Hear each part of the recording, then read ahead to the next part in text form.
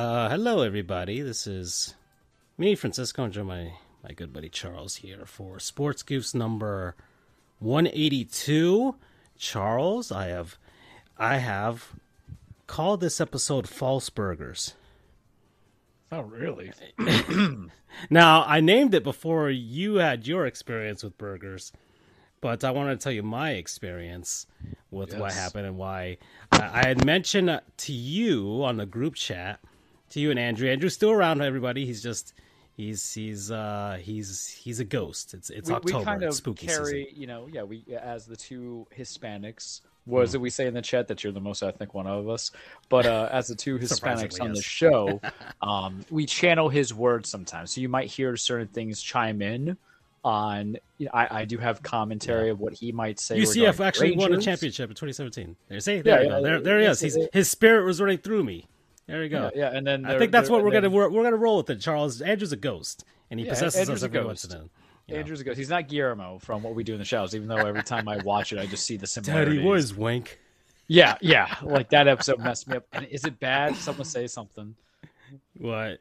Watching that episode and seeing the dog Guillermo combo kind of has Andrew's hair a little bit, and it threw me for a loop. Oh no! It threw me for a loop a little bit. I'm like, oh no, because that first off, I'm always obsessed with the show this time of the year. It started, a year and a half ago, and I paused for such a long time. Season 4 wasn't really that good, and then, spooky season ended. Season 4 was great for Laszlo and Colin Robinson. It just destroyed Nandor's character. And I felt like Naja was just kind of there. Guillermo's fine. He's always a good buffer. But Season 5 has been the proper approach, and Season 6 will be the end of it next year, they say. So by next spooky season, I'll know. But I've always associated as Laszlo, and it's bad because sometimes it's more correct than it needs to be. I am nothing like Matthew Berry's Laszlo. I have to put that as a disclaimer because out of them all, he's actually probably like the worst one when you think on it. Sometimes, but the Best Buy episode. That concealed it. The going to the beach episode, which is what I did last Friday, and then just like the way he enunciated things inappropriately and improperly is a Charles thing. He was a lawyer. He was a lawyer, a bad lawyer. He's also a craven. What happened? We lost. What the fuck? One. One, yeah. Yeah. So there's a lot. The Best Buy episodes would sell me, but I just like him because he's also like the purist. And then last night's episode happened that I saw. I'm like, he's not as pure. What he's like, and he's a scientist. It's just so good. But Andrew to me was always kind of like Guillermo to a degree. Guillermo's like the straight shooter, not saying kind soul. Yeah. By all means, Andrew is not a straight shooter. Living with these degenerates. Yeah. Andrew circumvents a lot when it comes to counter arguments in the sports world. I've had to hear about the great city of Orlando so many times, and when I've gone straight to the point, he just diverts from that. But there's a lot of it to it. He's the straight character, I think, is the phrase that they use. Yeah, straight man. And he's a sweetheart. Andrew's a sweetheart. The hair kind of reminds me a little bit, so that's why I was cracking up. I always like you to me, and you're gonna hate it, but you're very Naja. I think personality-wise, where like how you can be like outrageous as a cultural thing, because especially this season, it's little axapastos, and then you're kind of like our sisterhood of traveling Spanish foods and American countries and states and everything like that of the Americas and the American cities. I travel for work more than you. So I don't need to, trust me. I don't want to be that guy. And then no one, thankfully, is Colin Robinson. I don't like to think any of us is that boring, but Colin can be interesting and have those stories. So season 5 has been a good impression. I feel like also you're not the guide. I like that she's become a main character. Toward it fits. That's the thing where you got to get the different. Thank God they got rid of that stupid genie. And they didn't even mention that the genie was gone. It just one day disappears. There's just so much of season 4 I was not agreeable on. We need to find a Sean in the group. I want to know who would be. I think Sean would be me if I finally just lost it. Like Sean, hey. But yeah, so the episode is Fake Burger. Yes, False Burgers. False Burger.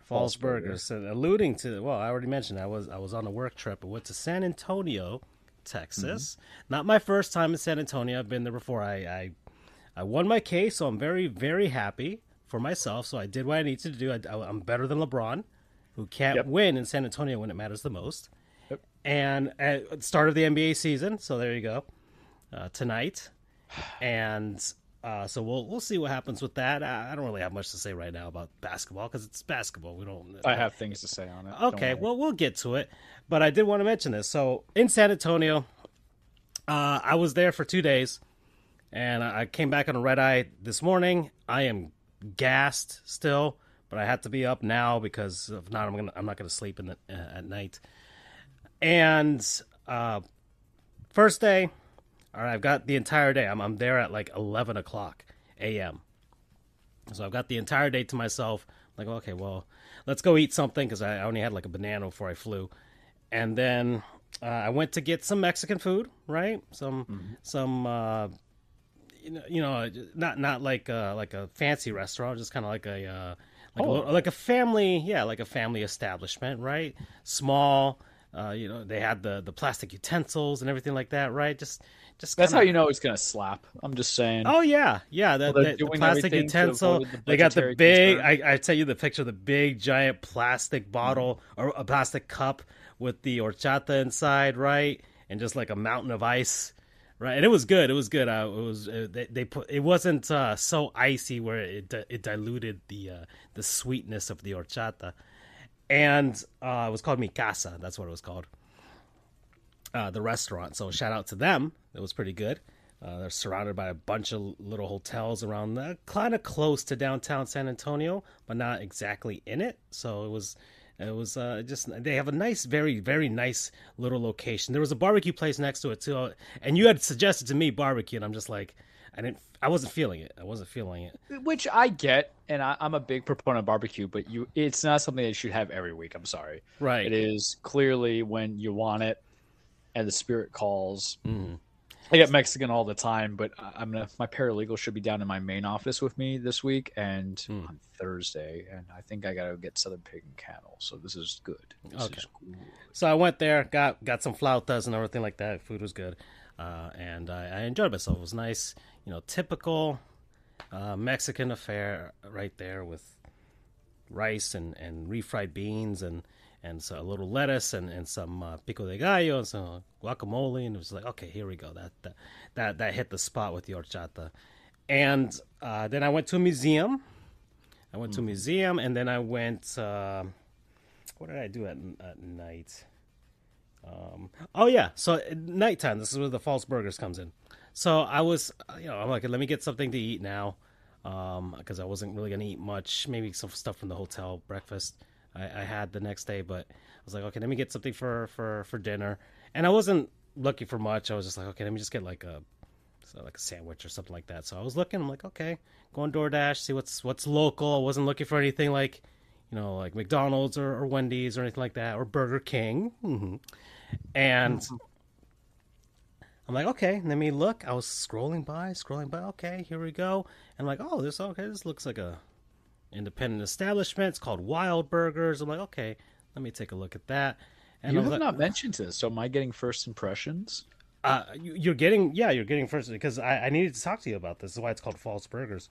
Okay. I didn't get a burger. I got a chicken sandwich. I had 2 chicken sandwiches, actually. Which is a Francisco thing. Yeah, I got 2 chicken sandwiches because I'm not. I don't know. I'm just not. I'm not feeling burgers anymore as a human being right now. But regardless, I got chickens. I got a crispy chicken sandwich and a grilled chicken sandwich. Right. I didn't get any tater tots or fries. They had all these options. I'm like, okay, never mind. So I got a fried chicken sandwich with like the lettuce and all that stuff inside of it, and then I had the grilled chicken with like the lettuce and all the stuff inside of it with like a spicy aioli sauce or something like that. I'm like, okay, let me give this one a kick of something. Yeah, that sounds yummy. So aioli sauce if you use it right. Right. So I'm waiting for it to come by. The people drop it off, and I knew something was wrong when they handed me I thought I was gonna get 2 bottles of like a bottle of Diet Pepsi and a bottle of water, and I'm like, no, they said they ran out of bottles. I'm like, okay, all right, well, and so they hand me the bag, and I get into my room. I wasn't really paying attention. I was just tired, and I wanted to eat something. I opened the bag, and you know what Wild Burgers is for anybody that's ordering on DoorDash or Uber Eats? It's Buffalo Wild Wings. They just mask themselves as like a different establishment and call themselves Wild Burgers. So it's a Buffalo Wild Wings, and I've seen this. I've read about it. I've seen YouTube videos about it where restaurants will change the name of their thing so as to trick some customers. Are like, no, I don't feel like getting, takeout from like a chain establishment. So let me get this logo place. And you wind up with getting a chain establishment anyways. So they tricked me. Is that like Wings by Chili's? Because I've seen that happen sometimes. Well, but they don't have buy anything. It's just called Wild Burgers. And I just thought, I'm in San Antonio. I don't know. It's I'm in Texas, right? So I'm thinking, I'll get some good burgers or good whatever. And no, it's Buffalo Wild Wings, something I could have gotten in Miami. And it pissed me off. I'm like, well, they bamboozled me. I've been Smackledorfed. And I just need you to do the Nandor shout. Get them all! Get them all! And I'm sorry, it's so true now. Okay. Go ahead. And so I'm like, okay, fine. Buffalo Wild Wings. Let me get. I opened the first one. It's the crispy chicken sandwich. Has all the stuff that I asked for on it. I'm like, okay, cool beans. Let me get a bunch of that. Eat that. And I didn't get any fries or anything. I just got the other second chicken sandwich. I'd rather that than fries or tater tots, whatever they had there. I opened the second one, Charles. All right. It's a grilled chicken sandwich, yes. Okay. Came with 2 buns, as a sandwich should. I have a comment. Go ahead. I need some clarification on, and please.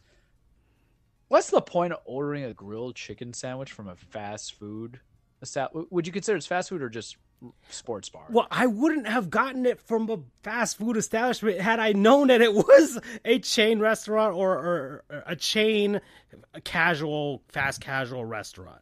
Yeah. I thought I was getting a legitimate local establishment in San Antonio called Wild Burgers. I feel like that should be banned from anybody. Is if you're going to get chicken, it needs to be deep fried or dunked. If it is grilled, what are we doing here? What are we doing here, right? Well, what are we doing here? Yeah, but some places have some good, grilled burgers. The Wendy's has great grilled burgers. Grilled chicken sandwich. I'm sorry. So I mean, it's not bad. It's not bad at all. I'm not saying it's bad, but what are we doing here? Hey, look. I wanted 2 different varieties of chicken. I don't. So that's what I was looking for. And I'm like, okay, fine. Okay. I'm eating this, and I opened the second sandwich, and it has nothing on it. No sauce. Is it like a homemade? No just like bread, sauce. grilled cheese? No cheese. No lettuce. No tomatoes. Nothing. They just stuck a piece of chicken in between 2 buns, and I am like, I'm already pissed off that I was bamboozled by Buffalo Wild Wings, and then they decide to teabag me some more. You got Houdini'd, man. Exactly, and I'm just like, this is a travesty. It almost ruined my night. I'm just like, and I gotta tell you, I'm glad I got the first sandwich because it would have completely ruined my life. I just had that sandwich with like some fries. But there's nothing worse than what you're treating yourself to meal wise turns out to not be good. Case in point of what could have happened today. Right. But I cannot reveal that. But I've been there. It is the equivalent, and I know this is going to be kind of grim, and I know you guys are going to think I'm dramatic. It is the pain of like losing a loved one. Seriously. Because you always have that trauma of, I can't go to, Wild Burgers because this is what happened to me. They lied. You carry that resentment, that pain. Your little kid cousin that got ran over? Same thing. Wild Burgers. Just telling you. Yeah, I'll put this on the screen here. 1 second. Did you take a picture of it? Did you out them for it? No. Well, I went on. I think I got it from Uber Eats. I went on there and I just told them like, hey, this isn't right. Like you guys, they literally put a piece of chicken between 2 buns and nothing else. And you did it respectfully. You didn't come out with a firearm. And it's Texas. I could have gotten one easily at a Walmart, but I looked up my order. I'm like, did I do this wrong? Did I, in my tired brain, accidentally not mark anything as far as toppings. And it's like, well, it's impossible. I saw the receipt. I'm like, okay, I marked legitimately these things on my sandwich. And so Uber Eats gave me $2 back as a credit. Yeah. And I'm like, okay. You can get a chicken sandwich from Wendy's for $2. Sure, I can get it's probably the same else. Good taste. Yeah, but now that I'm looking at now, and it's like it just I'm finding out that Wild Burger, for anybody that's ordering from DoorDash or Uber Eats, is just Buffalo Wild Wings, and they have like the logo and everything. They have a specific logo, everything like that. I'm seeing it right now on the screen, and I'm not seeing it yet. Here it's like it says Wild Burger. And then, like, you can tell by that white and yellow. Little letters on the bottom says by Buffalo Wild Wings. Like it's on the freaking Uber Eats thing. Doesn't show that at all. It just says Wild Burger. And so I got bamboozled completely. Yeah, and they're in tiny letters too. It's not like Buffalo Wild Wings Wild Burger with giant letters and the big giant buffalo logo. No. They Buffalo Wild Wings has that buffalo logo. And they have nothing like that here, so it's that very bright white that's a dead giveaway. Yeah, but I just thought I've gone to Wild Wings more than enough, kids. Yeah, trust me. No, and I know the color scheme, I know all that stuff, but I would not have been bamboozled like that before. I was betrayed, and now I know. I think you've done Buffalo Wild Wings as a non-sponsor, but I'm anti non-sponsoring them. So they're back to zero. Listen. You're gonna defend them. You're gonna defend this. I'm gonna defend them. You're gonna defend them for ruining my night. Whose fault is it? It ain't my fault. I'll tell you that much. Is it Wild Burger's fault? It is their fault. It's Buffalo Wild Wings' fault. It's Uber's fault. It's all their fault. I'm sorry, you'll have certain things that are house brand, and then there's like store brand, but then there's also a third party brand, and you get that with food. It ain't a third party though. It's Buffalo Wild Wings. It's their stuff, and you have two pockets, and if you ain't making money on both pockets, just keeping the one, then you're living life poor. That is what the American Buffalo Wild Wings, the American dream. The American dream. I'm calling out to every. This is a PSA, a public service announcement to everybody. If you're hankering for something tonight and you want to order something and you want something original, that's local mom and pop shop type of thing, it ain't Wild Burger. They're tricking you. If you're a businessman or woman on a trip right now, just like I was, and looking for some local fare, and you see Wild Burgers, you're in Texas, you assume like, hey, all right, this is a local establishment. They have no indication that they're Buffalo Wild Wings, the sauces and everything like that. Nothing to indicate that is that establishment. They're tricking you. They're tricking you right now. And other restaurants are doing it too. I think Chuck E. Cheese changed their pizza into something else on DoorDash as well, just to make money during the pandemic. So it's happened before. But I didn't know Buffalo Wild Wings was doing this, and I need to warn everybody. Because they're gonna ruin you're gonna ruin your night by giving you a terrible sandwich. But it's the sandwich itself, not the establishment. So but it's also the establishment as well. Charles, I was not consenting to eat Buffalo Wild Wings. They have you ever they hurt me. Buffalo Wild Wings before? I've eaten Buffalo Wild Wings, but I was not hankering for Buffalo Wild Wings. They just no means no, Charles. I did not want them, but they forced themselves upon me. It's not that. Is that they told you that they had a car and they had a charger and they had a lot of money. Really, it was Mama's car, and that they live with the folks, and then they got 3 baby mamas, and that's on you. But that ain't on me. That is not on me. That is not on me. I'm sorry that you've been singing No Scrubs a lot in your life when really, you should have been like Big Pimpin'. But I get it, sure, to a degree. I still a reasonable person in my situation would have happened to them as well, including yourself. Well, first off, you're not wrong, but to call me reasonable when you know the lengths of things. I drove 20 minutes outside my way in a conference in Tampa to get Colombian food that I had eyed. I had scout. I'm not, when it comes to my food adventures, I scout, man. Like, you know this. I don't settle how tired I am. I say I want it. The only time that happened with North Carolina is when I went to the diner food, and that stuff messed me up. That was the point where I'm like, I can't spend my money on 3-course meals a day, you know?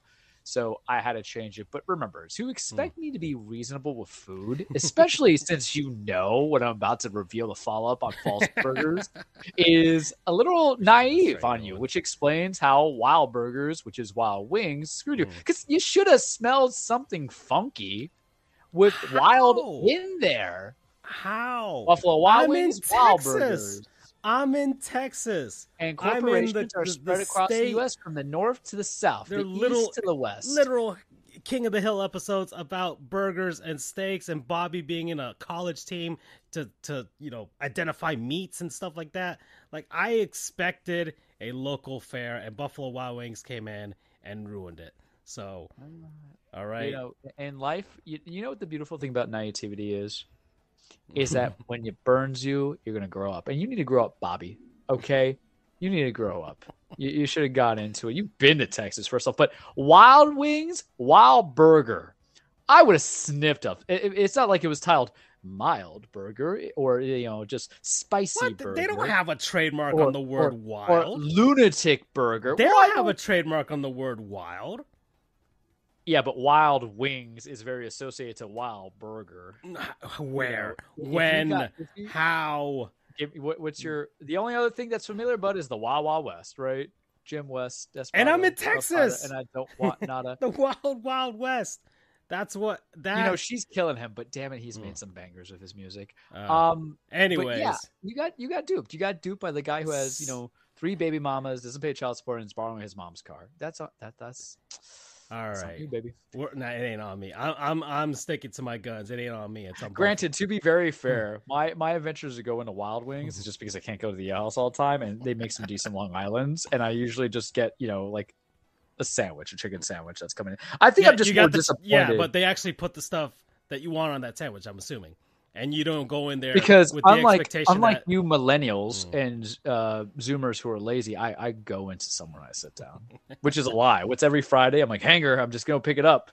I'm not gonna give him money for beer at the establishment. I just want the burger. Yeah, this is life's supposed to be this way. Life is supposed to be good, and then it's supposed to hurt you in the worst ways. Yeah. And it's not like when it burns when you pee kind of hurt. There's nothing worse than like the meal I ordered was not the meal that I wanted. I'm so glad I got that backup sandwich before, right? Because it would have completely destroyed my night. I would have been like, this is a travesty. Let me ask you this. Yeah.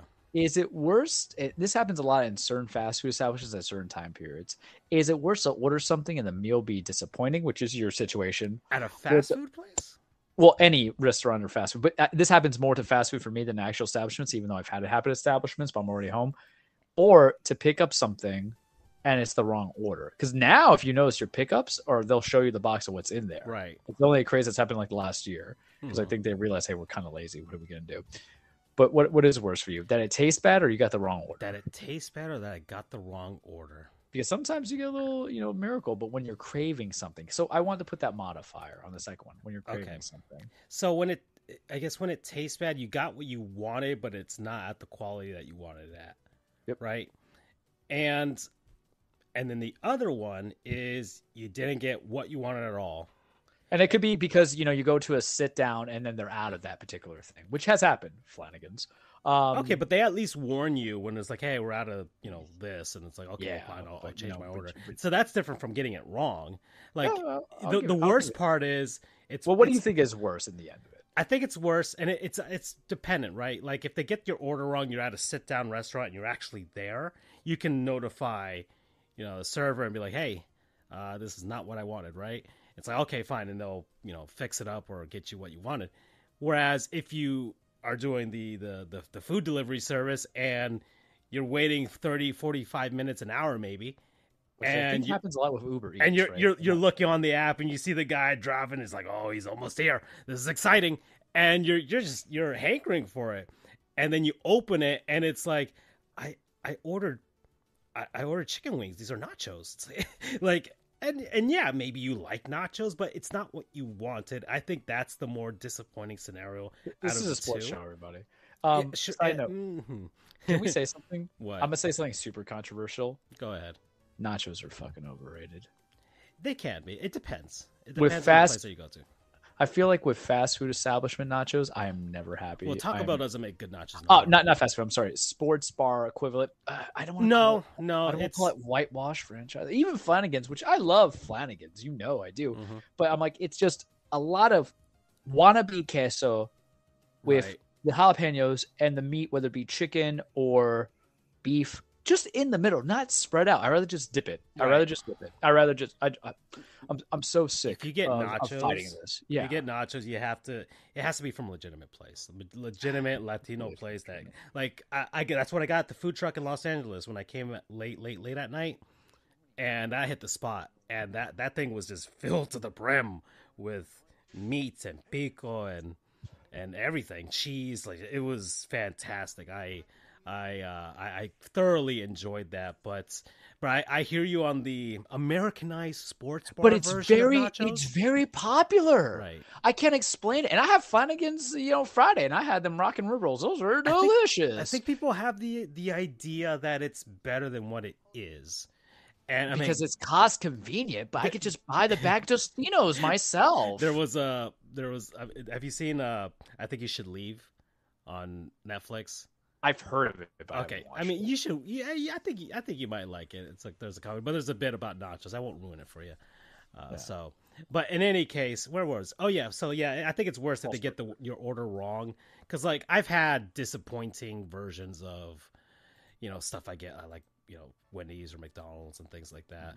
Wendy's not so much. I think they, for the most part, are solid. But I think it's more disappointing. You order your food at delivery service and they get the order wrong, and then you have to like do the whole spiel on the app and try and convince them to give you your money back. And maybe cross your fingers. Maybe it's a free meal, and you get something that at the very least you can eat. See, you guys make me feel like grandpa, because if it's fast food, I don't really want to order it from an app. I just Well, I don't order fast food from the app because I know people they're actually way more expensive to order it from the app than just go either use their own app. You have to use their own app. I think it's cheaper that way, or you have to actually go and get it, right? So, but if you use like DoorDash straight up and go to McDonald's, they'll tack on like $5, $6, $7 extra for no reason whatsoever, and it's forcing you to use the McDonald's app anyways. Yeah, DoorDash, Uber, they're shills. That's all they are. Let's see. So so there we go. And then San Antonio, I had food at the Biergarten, which was 2 sausages. Good. Yeah, it was a Polish sausage, a bratwurst, and a big giant pretzel, and some pickle, and that was it. And just because my client was like, he's like, I'm just sick of Mexican food. I'm like, yeah, I can get that if you live in Texas, I guess. And so he's like, let's go to the opposite of Mexico, Germany. And so that's where we got. And that was good. That was solid. But aside from that, like, maybe Charles Barkley was right about San Antonio. Never been. It's never been a place that I've kind of wanted to frequent.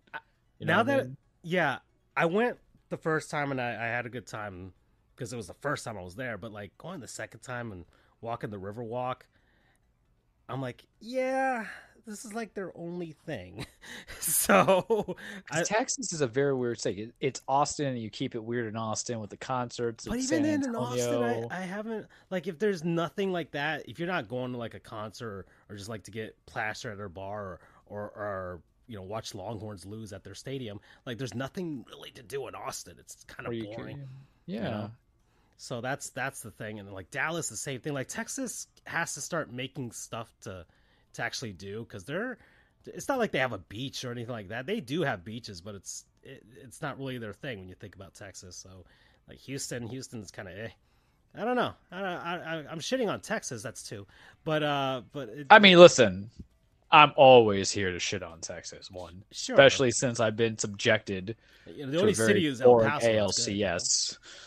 El Paso is actually the only city I legitimately look forward to going. It's your favorite place? Yeah, I mean, it's good food, and I don't know, there's just a vibe to it that I actually like. I'm like, okay, this is what it's about, because it's different than everywhere else. I feel like Dallas just feels like, okay, I've been to some place like this before. But all right, we're at 31 minutes, and Charles, this is still false burgers, and so let's keep running with that theme. So, you want me to do the intro on it? Sure, because I had my disappointing experience. I don't know what yours is. You have not mentioned whether it's on one side of the spectrum or the other. So what I take pride in for us in the show, and I don't know if I should take pride in it, but I feel like it's like how the guy it's like that episode of South Park where Kenny would do anything for $20 and, that's fine. I'm the fast food guy. And, it's so weird to say that considering the fact that I've been good for almost a year just having fast food once a month. It's been our thing for the whole year, actually. I do not count Pollo Tropical because it's not. It's quickly made because it's pre-cooked. But guys, if you consider that fast food, you can't. You're a stickler on every. It's a glorified cafeteria. Yeah, pretty much. And you know what? When I want Pollo Tropical, damn it, I want it. And I become very bland there, the same way how I am with Chipotle. Just give me the rice, the beans, and the meat. I don't really need anything else, and that's it. Because you need that. But in the chat, the last couple of weeks, there's been like some new stuff, and somehow, some way, some fashion, I found the King of Burgers, Burger King, and apparently because it's spooky season, even your fast food's going to do this. Whereas Wendy's is usually my go-to to break that once a month spell, or KFC because we love the Colonel up in this ish. You still got to get something there, but apparently, Burger King is doing, or is currently doing now for their spooky season, ghost pepper burgers and the chicken fries. And I'll tell you now, those chicken fries were the reason why a lot of weight was gained during law school because they're delicious. I can't explain it. They actually taste basically bad by themselves, but you can't say no to it because there's the dipping sauce. Burger King has like the devil's sauce in it. I can't explain it when it comes to that stuff. It's always very good. And I remember just getting that and then like the Bacon King or the Stackhouse or whatever with the chicken fries is great. And usually the Bacon King, I think that's what it's called, is my go-to, or the Smokehouse King, something, right? I don't want to go into Burger King menu. But first off, I should start this. I'm injured. It's a rotator, either strain or tear. We're not going to go to the doctor. We're going to give it like a week and a half of no gym and see where it comes out because it's pretty manageable. If it's really bad, we'll go, right? That's how I'm going to start this. I've been exercising by jogging for like an hour, walking, jogging, and I hate it because my knees like to remind me I'm 34.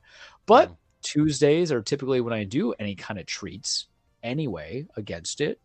And we had the show. And this is a time where I come back to being Mr. Tryout, Mr. Tester, Mr. Test Subject. I was that when we had Mr. Guinea Pig. I was that when we had the KFC Hot Cheeto sandwich, which I liked, if I recall. We are that when we did the Ghost Ranch Wendy's chicken sandwich, which I absolutely love. The hot honey. Ooh. The hot honey as well, which is another one that was great. I was not crazy about the nacho burger. It was too crunchy. It was like a 6, probably. Your review dissuaded me from getting it. I can't lie to a brother like that. And it's been a bit since I had the Burger King, so I opted to go for the Ghost Pepper Whopper. And on the screen, I've got the report of the week and his review of Review Bra with his the Ghost Pepper, so people could see it as you describe it. And for me, like, first and foremost, this is how we start. You either have to like Whoppers and not like Whoppers. And a Whopper is typically what? The meat, the lettuce, the tomatoes, the onions. They do a lot of mayo on it. I'm not a Whopper guy. I think it's the same thing how I feel like about the Big Mac. Granted, I don't eat McDonald's like that. It is my least favorite place, I would say. I like some of the variety. My favorite kind of Whopper was the Angry Whopper. That was like kissing Jesus for me. When they did it, it was the jalapeno. It screamed, it bit your lips. It would give you like little lip blisters, man. It was just that good. I love the hot. I'm mouth watering. So I got it. I literally ate it an hour ago. And here is my assessment of it. I like it a lot. Ooh. The bun is colored to be orange, but it is not flavored. And that's what I was expecting because I know they did it like with the Spider-Man bun, but I was like, nah, I'm not going to do that for that. Coming from there, it's 850 calories, but I had the fries. So what comes with is your typical stuff that's in the Whopper itself. The lettuce, tomato, the onion, the mayo, and ketchup. But here's the thing. It did not taste like a Whopper to me. Because if I'm reading it correctly on the ghost pepper Whopper, because I'm on the website, it has the ghost pepper cheese, which was good. So it's in the cheese. The crispy jalapenos to add the flavor. Okay. But it did not have any tomato, onion, pickle, lettuce, mayo, or stuff like that. Like there was some flavoring, but I thought it was dill pickle. But it didn't have like some of those add-ons. And usually a Whopper comes like it's like you know, they don't ask you when you go for a Whopper. Yeah. But it was the meat, it was bacon, it was the cheese, and the crunchy jalapenos, or maybe it was dill pickles, you know, whatever the flavoring is. So I man, like you bit into it, and I feel like sometimes the burgers at Burger King could be hit or miss because either they're too greasy and like slimy, or they're too crunchy, and sometimes they're just right. It really just depends on what time you go. But what's the rule of thumb for fast food? If you can get for dinner, get it at 6 o'clock, right? That is when it's probably going to be right before dinner rush, right? Right before dinner rush, right before the dinner rush, to kind of go from there. But the bun has no flavor. It's just a bun. It's a bun, you know. But I don't mind their buns. So the bun and the sesame seeds are nothing. Yeah, it's fine. It's a typical bun. The default one, but they just colored it a different color. Yeah, it's a default bun, but even if you look on the screen, I think Mr. Reviewer kind of showed it to you. There's things that are lacking with it.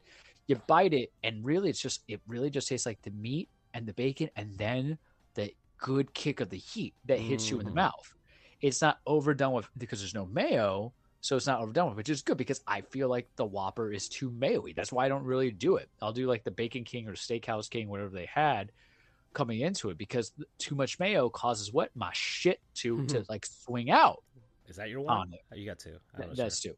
No, it's two. That causes it to slide out, which is annoying, right?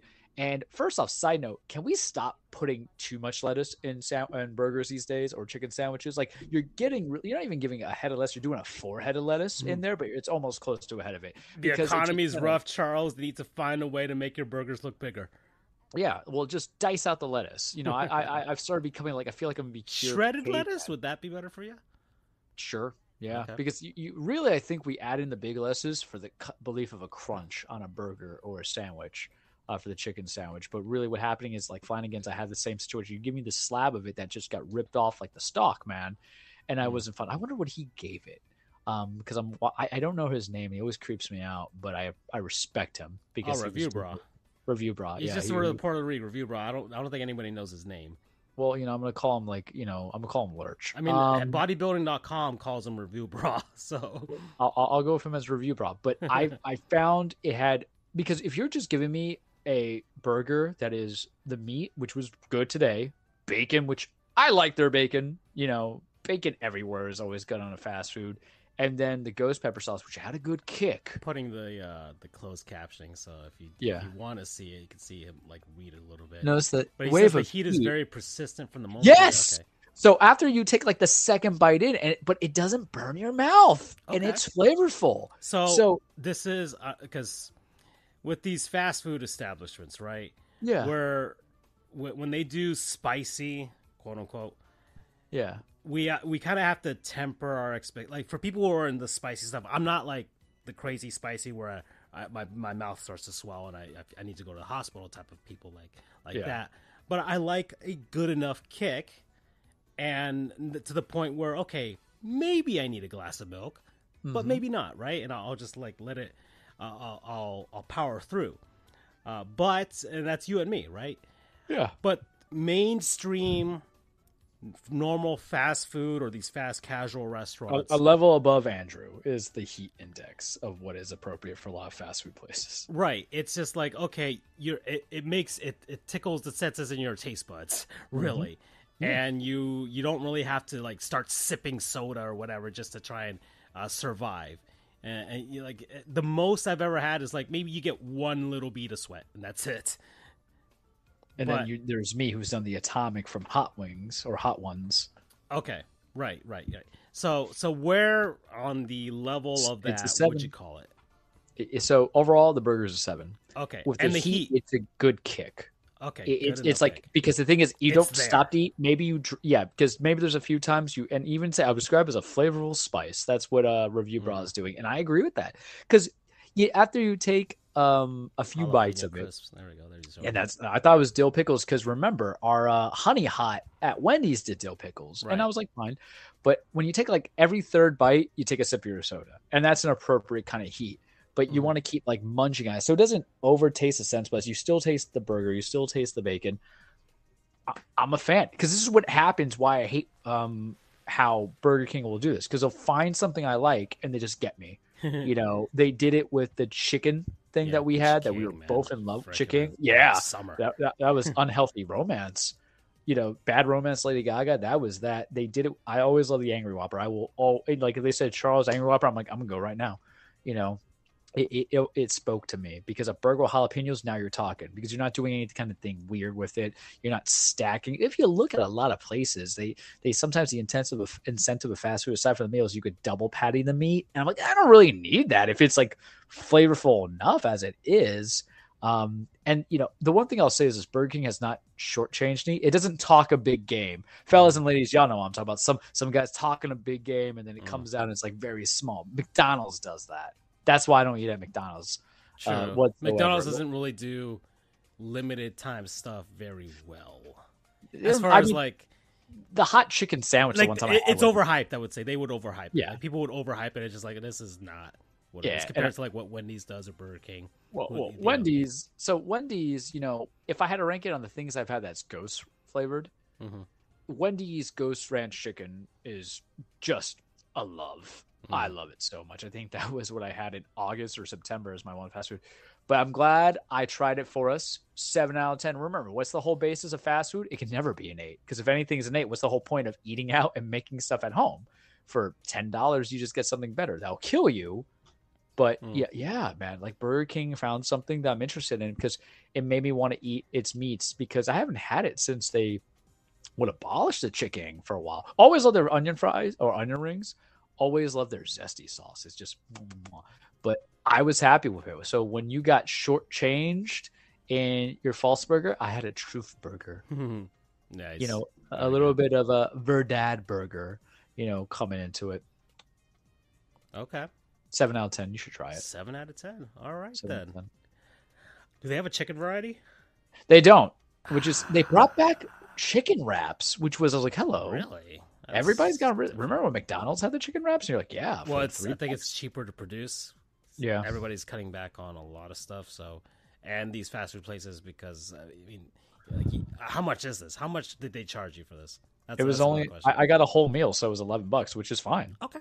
When a gourmet burger is going to be about $17-18 these days, and I got a medium size, so medium fries.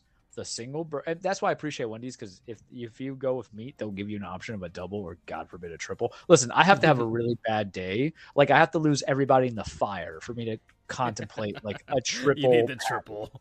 Need those arteries to clog.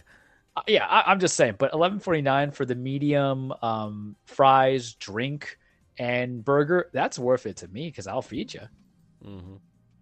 Yeah. Okay, hold on. I want to see the review, bros. He's 8.1. He gave it an 8.1. Okay, fair. Him and I are on the sequence because it's not a lie. You think about it. If he's going 1 out of 10, and you remember, really, I can't go 7 on 10. So, truthfully, if we go on my 8, he's doing the chicken fries as well. Holy crap! Chicken fries were good too. Yeah. And I'm like, and I had to really think on it. I'm like, no, because for me to do the ghost, so mind you, your boy still spits up blood every now and then from the acid reflux. And if I did the ghost pepper burger and then I did the chicken fries, I'm just gonna be like spitting up an image of Jesus in my sink. So we could not whatsoever do that. 8.1 out of 10. Yeah, I mean it's high quality, because I think it's quality because it's really bare bones. It's saying, do you want meat? Do you want this kind of meat? And do you want cheese seasoning with like the lightest amount of vegetables? Because what is a Big Mac at the end of the day? You know, what is a quarter pounder? What is a typical Whopper? They're overshadowed by their condiments, and because it's the island dressing on the Big Mac, and they're overshadowed really by the add-ons to it, which is a lot of veggies. And at this point, I'm like, nah, I'd rather be like pure Viking and be like, you know, it's not worth it to have the tomato and I don't like pickles like that. And then the lettuce, even, which you guys can never do. I'm like, pass. Yeah. Well, what's the last fast food you had? What was the last thing I got? I think think I texted it to you. I was like, Charles, I need to get something. I think I went to Wendy's. Yeah. Wendy's is safe, I went to Wendy's. Yeah, I think I went to Wendy's and just got a chicken sandwich, and that was it. I'm waiting for Checkers to win me back. I have not had Checkers in like 2 years, man. It's just yeah, it's been so a while. bad. Yeah, we just got to get that franchise. So yeah, we're gonna bring it back. Yeah. Well, we're at 46 minutes. So we're a sports show, everybody. I promise. Yeah, this is the good type of show. So let me see. Actually, did I write one day I'm gonna get my fast food draft ranking. Like that's always been the dream. What, 3 years now I've been espousing that. Yeah. If not, we'll have to just do one of those tier lists. I'll look for one and we'll go about it that way. That might be the easiest bet. It's just so complicated. So we did talk about that. Okay. Well, I think I could talk about this for at least 5 minutes. So the NHL. It's been like a week and a half or so, and the season's gone on, and it is what it is. And much like baseball, like the first 20 games, some teams play a little bit above their heads, and then other teams kind of go back to earth, and other teams kind of normalize and play up to their potential instead of playing down to it. And right now, the only major thing of discourse in the NHL, any sort of controversy at this point, is regarding the NHL's policy about specialty nights and celebrating whatever.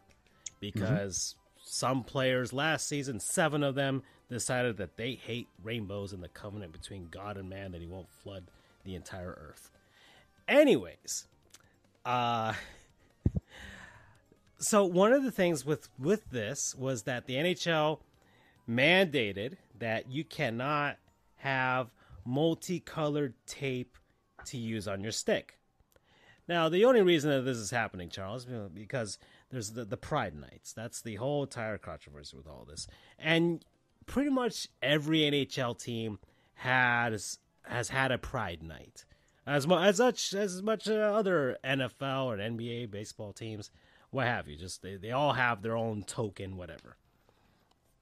And so the NHL, usually when they had their Pride Nights, they'd have, the rainbow logos with the warm-ups, and during the games, because they don't wear specialty jerseys during the games, but it's very rare for teams to wear specialty jerseys for a single night like in baseball. But the players would use multicolored rainbow stick tape. It's like, okay, that's kind of whatever, that's kind of cool. Like I think for breast cancer, they'll have like a pink tape and, all that type of stuff, right? Well, the NHL's like, no, you can only have one solid color. Now, it meant you could have any color. I've never seen players use more than just black and white, to be honest. The only time I've ever seen any other color is for these Pride Night stuff. So I'm like, okay. Is this in relation to the tweet that you sent me that I'm looking at now after consultation? All right. Yeah, so recently, and I forgot the name of this player, but he plays for the Arizona Coyotes of all teams.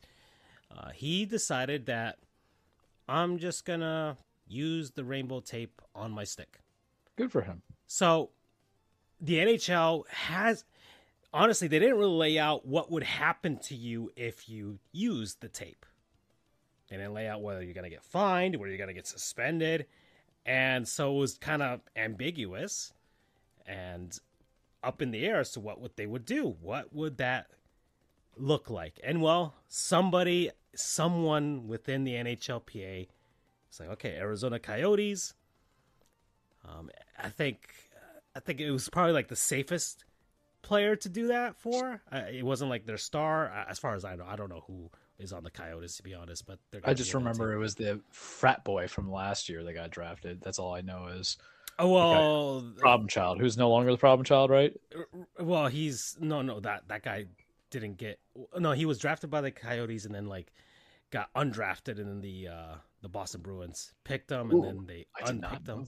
Yeah, remember it was like a whole thing. He was making fun of like an autistic child, and I remember he made fun of it. I didn't know what the fallout was because I know we not making fun of him. He bullied him. It wasn't making fun of him. He was basically bullying him and torturing him. Fucking asshole.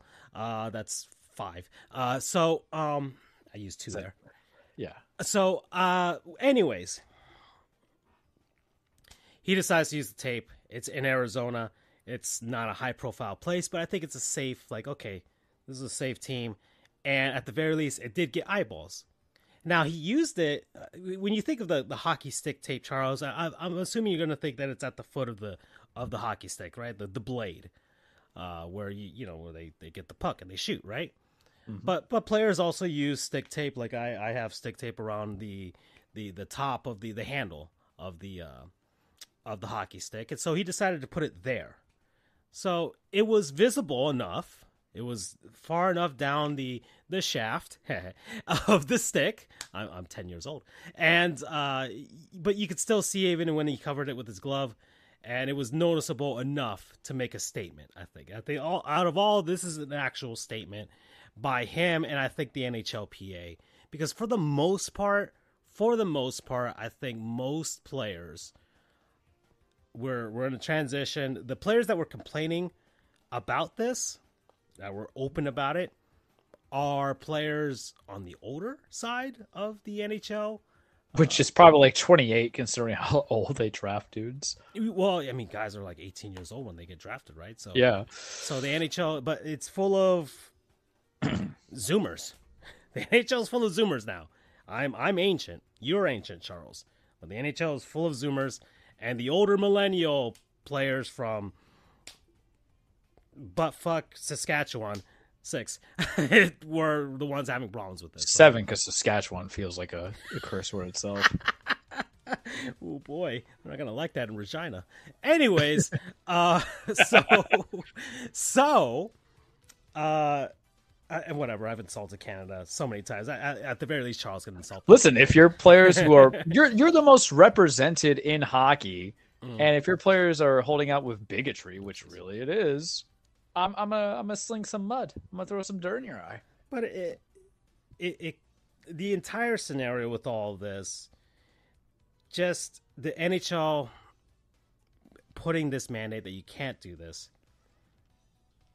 just slaps. It's a slap in the face, not just to the people of the pride community, but pretty much everybody. Which is a sport that already has a hard time with inclusivity on race alone. Exactly. And you see me, I'm a Latino hockey fan. There's not many of us, Charles. There's not many of us. There's not many NHL players that are of Latino background. The fact that we have one of the best players in the entire league who's a Latino is saying something. Without a Latino last name, correct? Yeah, I mean his father's side, but his mother is straight up Mexican. Like, you look at her and she's like, yep. So and there's not many other black players, and it's not a lot. It's a very small percentage of players, and even smaller for guys that are legitimately like the best of the best in the league. So it's disappointing for fans like me, or fans like, my good buddy Roy Bellamy. I'm gonna keep saying that. Also with that, follow Roy on the Twitter. Follow us on Twitter. FJOJR, Charles the True, Damn Free Holidays, Sports_Goofs, and then Roy's. I'll get in a second as I shill to the masses, but he follows Francisco on Twitter, and Panthers historian, and FJR or just Panthers historian, and Marlins history as well, and Marlin on the big time. Yeah, I'm gonna get he's on the show, at Roy Belly. Anyways, at Roy Belly, and we like Roy. I think I follow Roy. And so, and I'm speaking of, the Panthers are honoring Anthony Duclair, whose first game back since he was traded to San Jose. He was part of the Stanley Cup Finals run last season. But he's also a African Canadian player as well.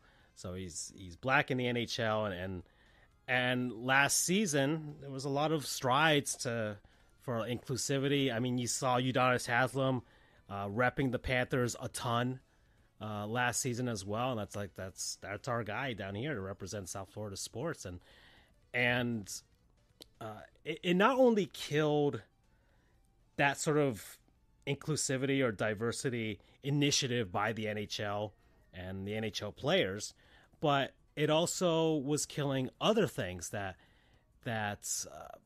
I've said this before. They killed the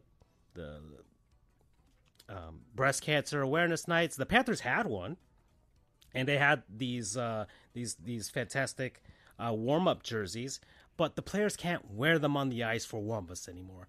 and usually they wear them and then they auction them off to raise money for X foundation, X charity, right? And it was always nice. They always had customized crests by some artist, and it just looks awesome. It's a cool, unique thing that the NHL does, and a lot of teams have some great stuff. The Vancouver Canucks have fantastic. I think they're one of the best at it because they have a lot of influence from, you know, the First Nations background up in Canada, all types of stuff. In South Florida, the Panthers were putting a lot of, you know, Latino flair, everything like that with the Panthers. It was something that you were starting to see amongst a lot of teams kind of tapping into their local communities. And you kill that for a sport that I wouldn't say desperately needs more fans, but in comparison to the other sports, yes, it does. It's an easier way to get international reach beyond the North American continent and possibly Russia. Yes. The NHL, much like all the other sports, has to have an eye towards expanding. It's all about growth. The NFL is in London, right? The NBA is having games outside as well. The NHL has games like in Europe and things like that. Baseball's in, you know, Mexico games and stuff like that, Japan. So these teams want to do that, but you need to find an in sort of way. You can't have this stuff killing it. So this guy does it with the tape. He puts it on. The NHL comes out. It was a few days, Charles. This passed by. It wasn't like an immediate thing. Everyone was waiting to see what would happen because nothing was said. And what was he? What was he using? The Pride or the Pride tape on the handle of his stick. So it was just visible enough, and he's just like, "Yep, I used the tape." So he's just like, he didn't really he's just like, I wanted to use it. So it wasn't anything like that. He was just like, I'm gonna use it. I feel like using it. I'm gonna use it. And so we waited for days. We were trying to see what were they gonna do. Were they gonna find him? What was gonna happen? And if they find him, I'm going to assume it would have been a problem with the NHLPA, because as much as they might have members that felt exactly like, I'm gonna out them, like Mark Stahl and Eric Stahl and Jordan Stahl and James Reimer and all those players that made a fuss. I named 4 of the 7. We can't remember the guys. Named 4 of the 7 already. Yeah, we can't name the guys. Probably Tony DeAngelo as well. That's 5. So excuse me. Sorry. I was trying to make a comment, and then the sneeze came in because we can smell bullshit and we're allergic to it. Oh man. So that's. I think I've named most of them already. So that's amazing off the top of my head already. But it would have been a problem. And so what are they gonna do? They're gonna fight him. They like, you know what? That's how you handle it. You don't like it with this on the other guy's stick. Swing hands. Well, but the majority of players, I think, are cool with it. I mean, as much as like you hear like all the rock songs and heavy metal and stuff like that in the NHL arenas, you're starting to hear other things now. You're starting to hear hip hop and things like that because players. I'm surprised a lot of January Sixers don't like hockey. Shit, did I say that out loud? 5? Yeah, well, maybe it's because it's too Canadian for them. It's too. Like they don't like beer. Too much for their brains, you know. I mean, look, I can understand not liking Canadian. No, they like shit beer, like Pabst Blue Ribbon, and you know, yeah. So well, they don't drink no Bud Light no more, so there you go. Oh yeah, I mean, you should drink Bud Light to begin with, but you know. Anyways, so the NHL came out with a statement today that says they're not doing anything, and players can put whatever stuff they want on their sticks, whatever color, however many colors that they want, they could put it on their sticks, and. We'll see how this goes down. It still hasn't changed the warm-up jersey thing policy. I don't know if a team is gonna, because that's a team thing. I don't think that's the thing a team is gonna try and do themselves, but I feel like it'll be like they'll wade themselves through that.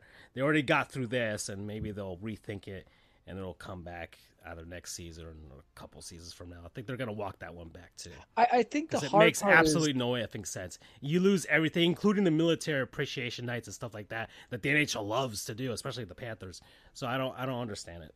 I think my issue is that it takes too long to delegate a solution. You shouldn't have to wait till the season's end or the beginning of the next season to make this determination. It's really, who's it really going to anger? The players are fine, don't play. Then you get fined. Yeah. You know. Right? You want to make a statement? You want to be a hero? Go ahead. Yeah. coming into it. Yeah, it's a uniform. You wear a uniform. You're like just like any other job. So there you go. I worked at Payless. You think I'm ever going to wear khaki pants ever again in my life? Yeah. All right. Well, we're at an hour, Charles. I think that rolls right into the word from non-sponsors. More non-sports, everybody. People, places, things, concepts, what have you, that we've been enjoying over the last week. So, Charles, I'll start because I think you know where I'm going to head. Mm-hmm. All right, so the background music for tonight comes right from Sonic Superstars. And that is my non-sponsor. It's a Sonic. Is it Sonic Frontiers, Francisco? No, it's not. That was last year. But Sonic Superstars now, almost a year later now. And I honestly think the reviews from other people, other outlets, I don't agree with some of the things that they've said, or at least I don't agree with like the level that they've scored it at. I've seen a lot of 7s overall. I think it's at least a 7.5 to 8 game. Maybe an 8.5 if you really love replaying Sonic games and you're an actual Sonic fan like that. I'm basically going through it a second time with a different character right now. I haven't gotten to the true ending of the game, but I'm going to get there, Charles. I'm probably going to get there either tomorrow or Thursday. I'm going to get there at some point so I can get started on Mario. But Sonic Superstars came out, and honestly, it's the fact that it's held me, despite the fact that I bought Mario. I've had no complaints 3 days later. 3 days later, because if it was bad, I think you would have seen me be compelled to, all right, let's just get started on Mario. I'll get back to finishing off this Sonic game later on. But no, I've stuck with it because I feel like it is a very well-constructed 2D Sonic game in a 3D art style. I would say 95% feels like the Sega Genesis games or Sonic Mania as far as the physics and everything is concerned. Like they've, for the most part, have nailed everything. There's some things in there that I'm like, I feel like that would have handled a bit differently, but maybe it's just like a stage thing. But regardless, or maybe it's something that they can patch, because I haven't really noticed any sort of glitches or anything like that calls to question the quality of the game. It's very well made. The graphics look great. I'm running it on my PC at 4K 60 frames per second. And you can play as 4 different characters: Sonic, Tails, Knuckles, and Amy. And Sonic, of course, runs fast and has the drop dash from Sonic Mania and everything like that. Knuckles can glide, and Tails can fly, and Amy's got her hammer. And then you play as a different character later on who has different wall climbing abilities. She's a lizard. It's a new character that they made. And it's pretty lengthy, Charles. On my first run, how much did I say? I think it was like 6 hours, 6.5 hours. My first playthrough, and that's with me for a 2.5er. Yeah, that's me. Not blasting through the levels because I wanted to take the initiative to go and seek out the Chaos Emeralds, and do that. And try, because that's the only way to get to the true endings of these games. And so I took my time to go and find them. They're kind of off the beaten path for the most part in these games. And in the levels here, I don't think they're not as obscure as I think Sonic Mania. I think they would be around the same level, but they're not as obscure as some other special stage MacGuffins in other 2D Sonic games, I would say. And they're not as hard as the ones like in Sonic Advance or whatever. So it's just that you find the giant ring like in Sonic Mania or Sonic 3, and you go inside of it, and then you play the special stages presented like a 3D thing where you're basically with like a grappling hook, and you got to grapple your way on over to the Chaos Emerald while avoiding some obstacles.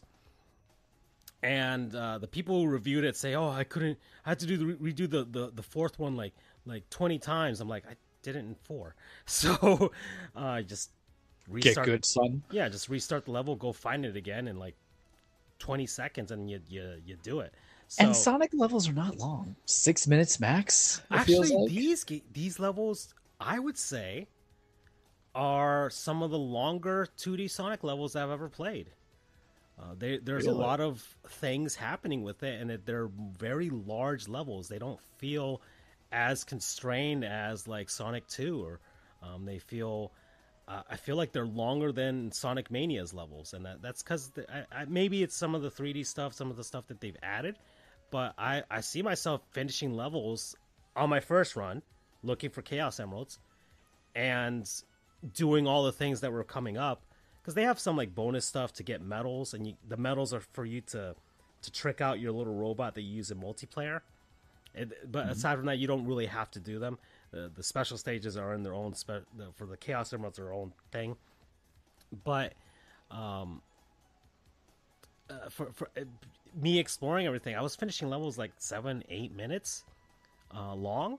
So they're long levels on the first run through, because remember, Sonic is about... You're looking for speed, yeah. Yeah, replaying, trying to speed up, trying to find different paths and everything like that. But once I found the Chaos Emeralds, I didn't really feel an incentive to look for anything else, because I'm like, all right, let's finish the level. But in the end, I think the levels are, for the most part, well balanced. I don't think any run too long. The boss battles are very unique. They're different than they handle in Sonic Mania. You have to go through certain sequences, the first phase of a boss and the second phase of the boss. You can't just spam them and start slamming them like crazy. So speedruns are a little different with this one. You have to wait for certain segments for the boss to kind of expose their weak point. And so, but I didn't really find any boss battles that were like, all right, this is BS. So I think they're very well crafted. The only one, I would say the final boss for this game is one of the harder ones that I've ever played in a 2D Sonic game. Maybe the hardest, actually. The one that has a secret ending, or just... Well, the first story. I haven't tried the true ending yet. But the last level of this game is actually pretty brilliant. It's a very unique thing that I don't think they've ever done in a Sonic game. And I don't want to spoil it for anybody. Yeah, because I'm getting that for sure. But I would suggest that you finish that level as quickly as possible. Because you're going to need the time to defeat the final boss. And the final boss, I think, was the only one that I felt like had some BS scenarios. But the thing with this Sonic game is when you collect the Chaos Emeralds, it's not just to ultimately get Super Sonic and Super Knuckles and all of them, right? As you get each Chaos Emerald, you get a different power-up.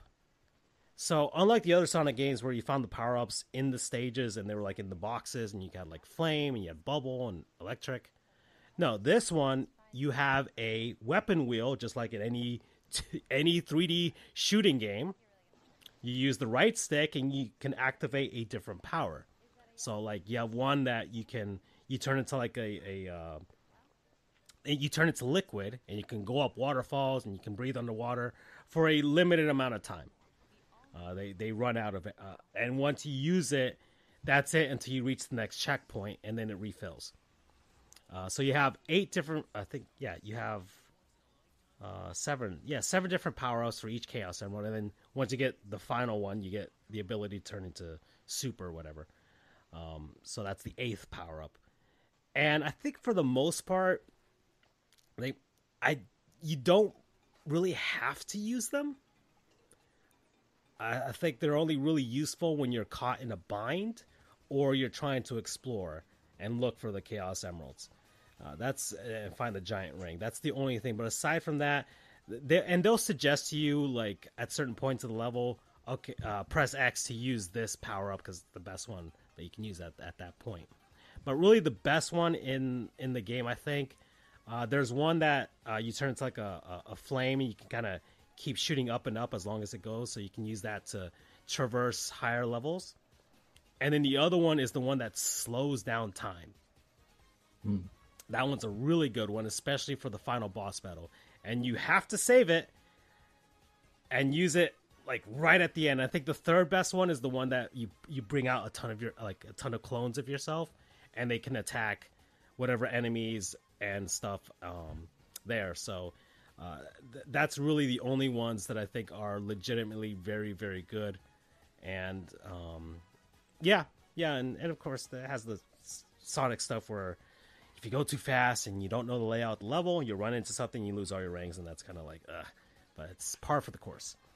But aside from that, music is good. I think for the most part, most of the tracks are pretty good. I think they brought back some of the guys that worked on the Genesis stuff and the guy who worked on the Mania stuff, and it's kind of like a mix of different composers. So if you're a Sonic fan like me, you'll notice like certain influences from certain other games. And Sonic Mania or Sonic Superstars. I think it's worth everybody's time. It's $60. I don't know if anybody wants to pay $60 for this if you're not a Sonic fan, but Sega's probably going to put this on sale in like a month, a month or two. So it shouldn't. That's how I struck with Frontiers. So yeah. So it won't be long, but it's very good. And I don't know if they'll do an update with any sort of DLC stuff as far as levels are concerned. But I'm enjoying it very much. So yeah, promo code, gotta go fast. All right, so mine is appropriate, I would say, in comparison to some things. We know that we're gonna work with it. We're gonna talk about. We've talked a lot of food lately, but it was a very holistic weekend. That's how we'll call it. No, it is not Spider-Man 2. We know the rules. I can't non-sponsor anything or give a review until it's completed. 15 hours in though, and I'm having a good time with it. I had my trepidations with it because I thought seeing an 8 on IGN and GameSpot was just going to kind of ruin it for me. But I'm gladly saying that so far it is not that. But let us talk the meat and potatoes of what my non-sponsor would be in this instant, because Friday, man, I had a day off. I took off. I was going to get myself, some sun. I was out on the beach for 4 hours. I was going to listen to an audiobook, but it's not that because I'm not done with it. And when it comes to audiobooks or books, I got to see how they stick the landing before we get to anything crazy, right? And I had to go kind of like, all right, I'm going to eat, but what do I want to eat? How am I going to eat? What are we building in here? How are we setting it all up, right? And am I going to go to Hangar? I've been going to Hangar a couple of times. I went to Old Faithful, especially since I knew I just picked up Spider-Man 2 for free, mind you, because it's me. And I understand when people say, well, Charles, you did trade in, so it's not necessarily free. And I'm allergic to bullshit because I'm about to sneeze. That's 6. 1 second. Mm-hmm. It's not coming. Excuse me. I should have muted your mic, but I'll just leave it. Yeah, it's all right. Let them hear my sneezing. It's fine. I'm a real person. But, because here's the thing about some of the games I trade in. I trade in Spider-Man 1, Miles Morales, Resident Evil 3 remake, and then like a few other stuff. All those were like gifted me except for one thing. So the truth is I really made money off of stuff that I never owned. So yay me. Anywho, bringing it back to the point of, conversation is we got Spider-Man, but I was like, you know what, man, it's one of those days. Let's treat ourselves here. We got to treat ourselves. So I got myself Old Faithful, a South Florida staple. I got myself some Flanagan's. And what did I get at my Flanagan's? And mind you, Flanagan's, a lot of good things happen. You can get your drinks if you want to get your drinks. I actually don't drink at Flanagan's because I really just want the meal. You get the ribs. You can get, there's chicken stickers, which are basically just chicken tenders, but very tasty. You get their chicken wings, which are good. You can get their surf and turf. You get their burgers. You stop by for their lunch special, which is you get a drink. You get like a $6 meal, which is valuable in today's economy, right? You get their Captain Jack, or is it, am I thinking else? They both have good desserts. Or you can get, some of their appetizers. What I chose to get, because I knew I was about to break the seal, day one patch shoe, because sometimes I like to wait on games so they can get patched up, but I couldn't wait on Spider-Man 2 because God knows I'm trying to avoid spoilers. I think I'll be done by the time they actually do have an update with another 15 hours, but I digress. So I said, all right, I'm getting Flanny's, and I'm going to get the Texas burger, which is a classic staple. So that's where my complaints about the lettuce come from. I'm evolving, man. If you ever had a Texas burger, it's like a half-pound burger with tumbleweed onions, blue cheese crumbles, chipotle sauce, or whatever their buffalo sauce is, with other toppings and bacon. And you can never say no to bacon, man. It just really makes it work. But I also decided to add on an appetizer because I am a fat ass 8. And I decided to get my... What did I decide to get?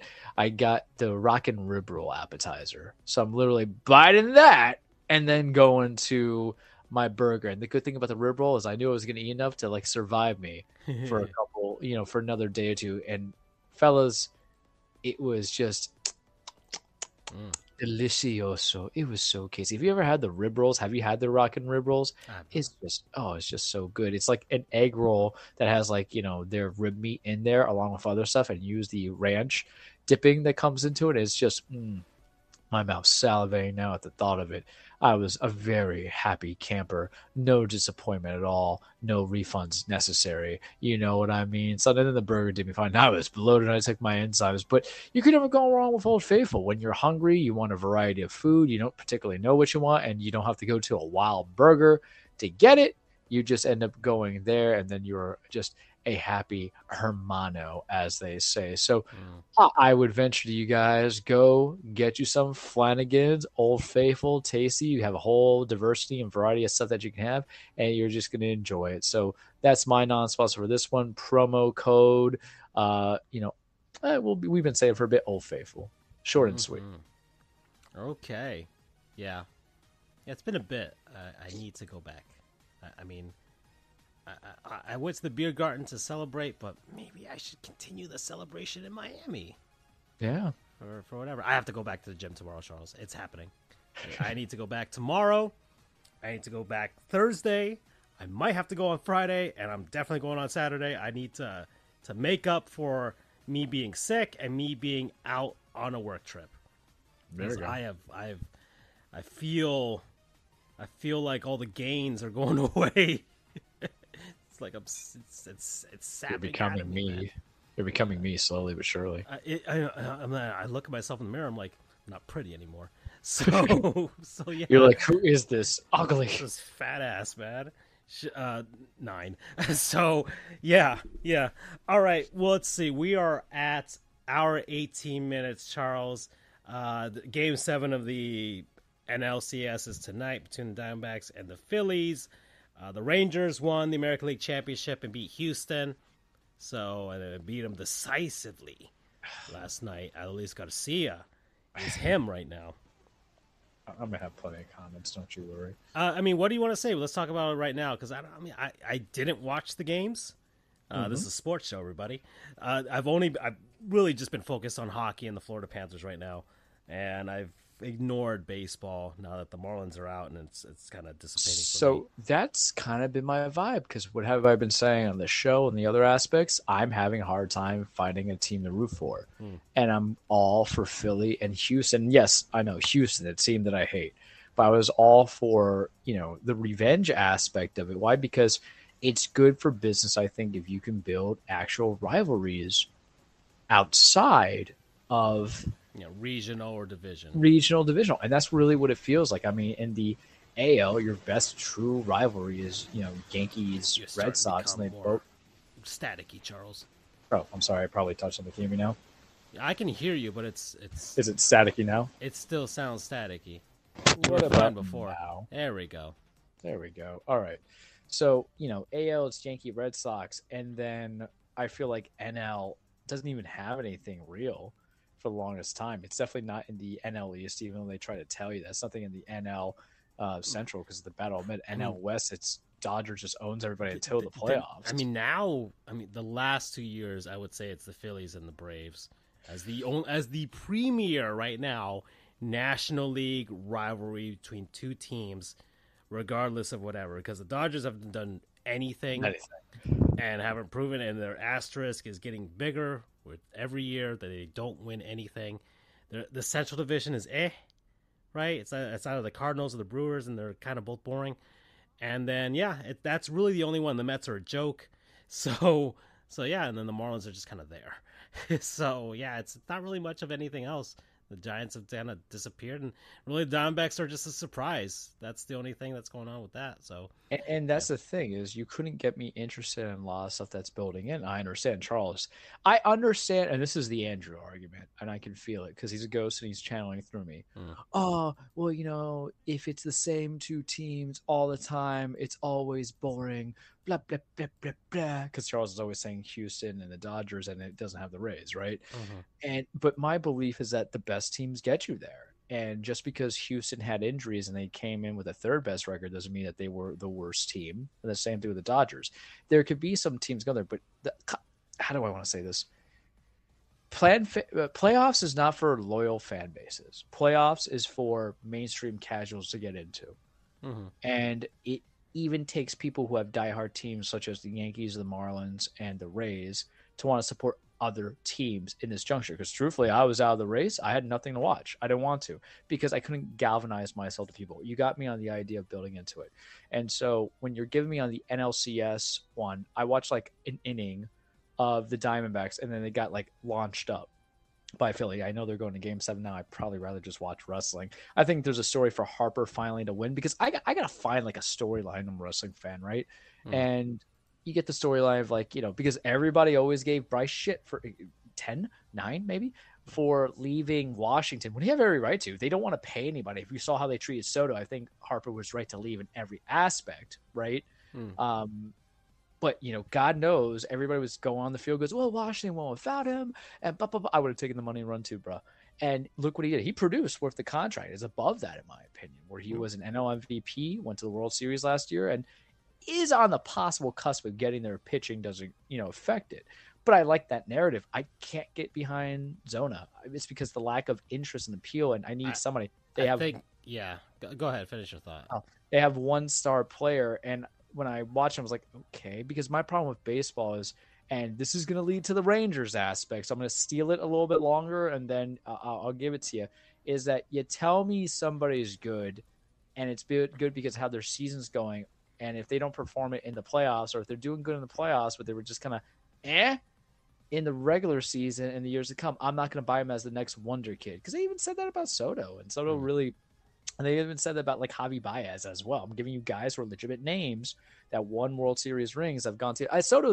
The scouting's still out on him in my opinion. Like I think he did fine this year, but I don't know because they're still so young and they're developing. And it's how you see pitchers. But Javi Baez wasn't doing much, and now he's in Detroit. And then we get to Dallas Garcia. So I watched an inning and a half of the ALCS, and I saw Jose Altuve hit that home run to give Houston lead 5-4. And I had the PTSD from 2017 kicking hardcore when I was eating my Flanagan's burger. I said, nah, this ain't for me, and it proves that Dusty's Dusty. So we're glad he's got his one ring and went. And that Houston's just a completely extremely unlikable team. But I can't get behind the Rangers because they did everything. I'm saying right now, on my soul, they're replicating 2009. Hire a competent manager, because at that time, Joe Girardi was a competent manager when we got him. Put in some heavy payroll on some pitching and some hitters. Granted, they put a lot of payroll on some old pitchers, which they shouldn't. They might win a World Series, man, and DeGrom's not even going to be there to collect it fully. He's riding the bench.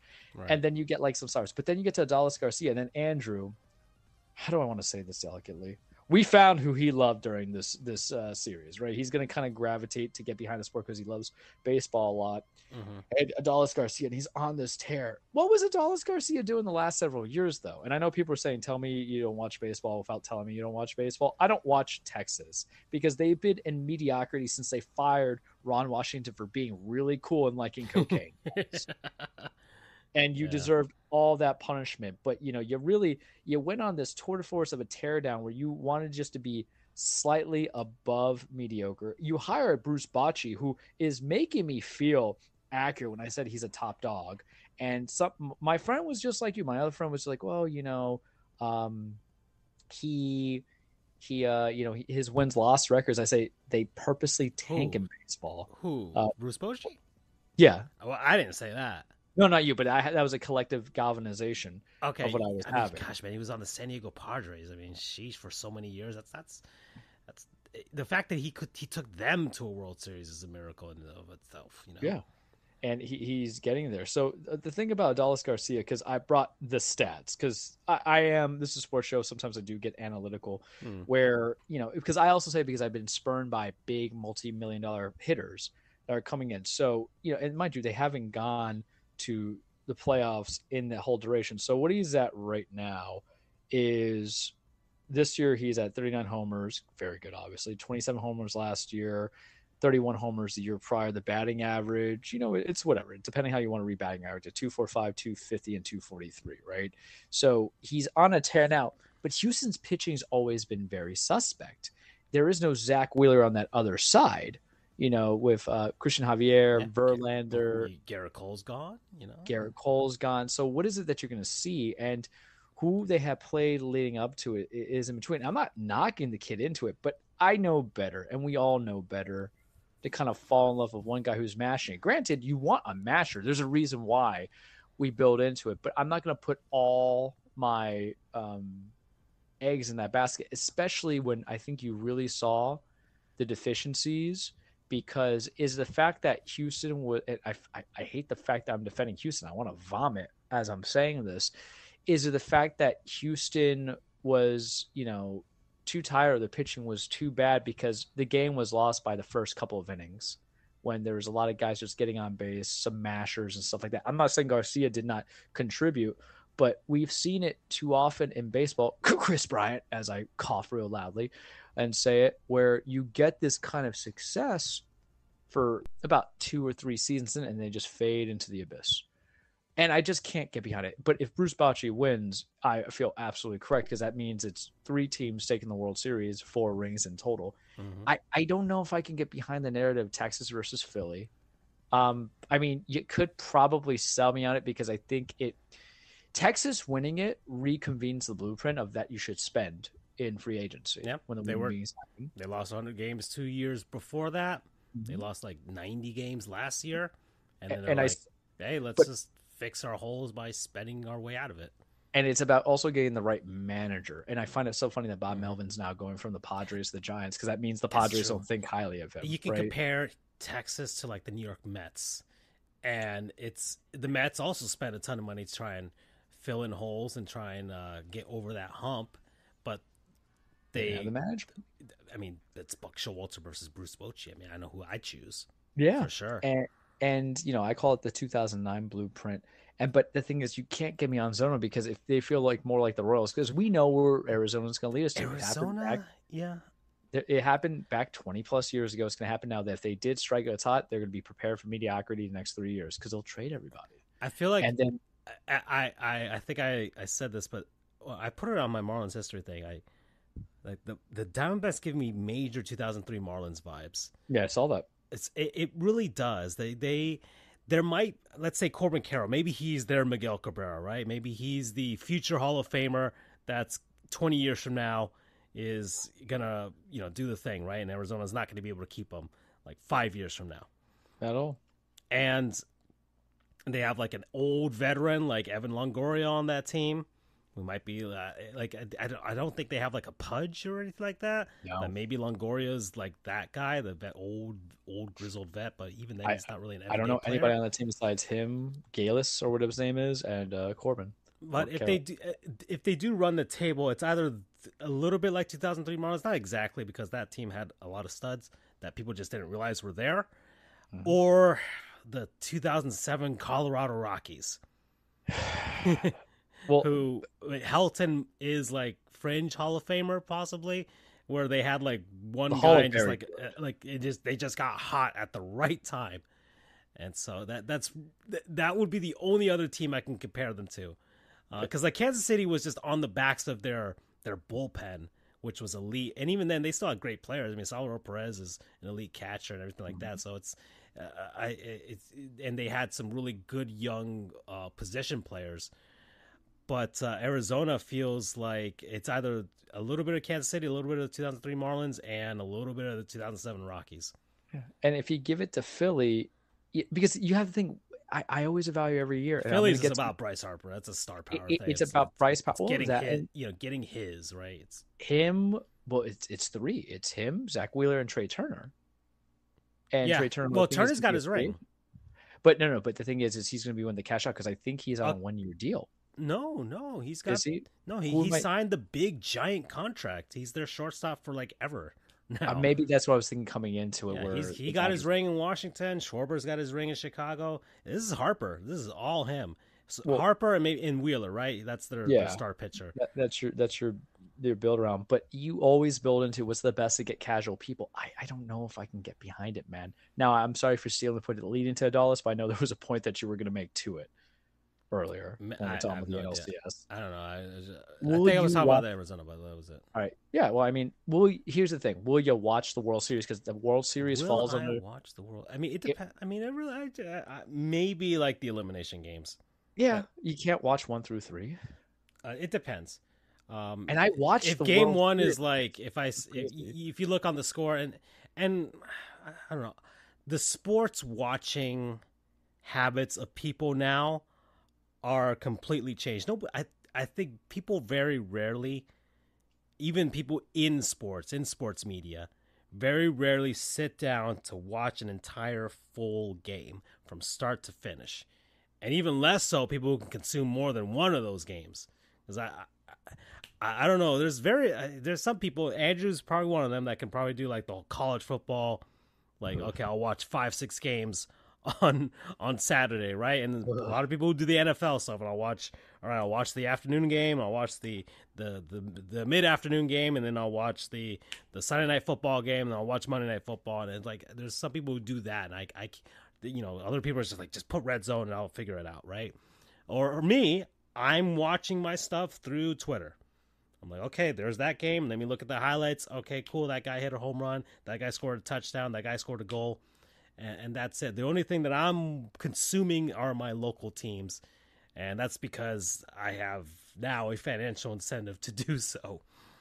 And I think that's the point that I keep with it. That's a very important is that if you can't keep my interest into wanting to watch the thing that relies on your biggest ratings, then we have failed. And it's because of it's because the teams are very lacking of interest amongst the country. I'm gonna say it, and I know I sound ignorant, but if there's no story, what am I going to see it for? Right. And why would I want to watch it? And that mindset, the hardcore of hardcore baseball fans, of course, are just like, there's so many good things. Of course, you're a hardcore fan that absolutely like, but even some hardcores are just like, we could be playing Spider-Man.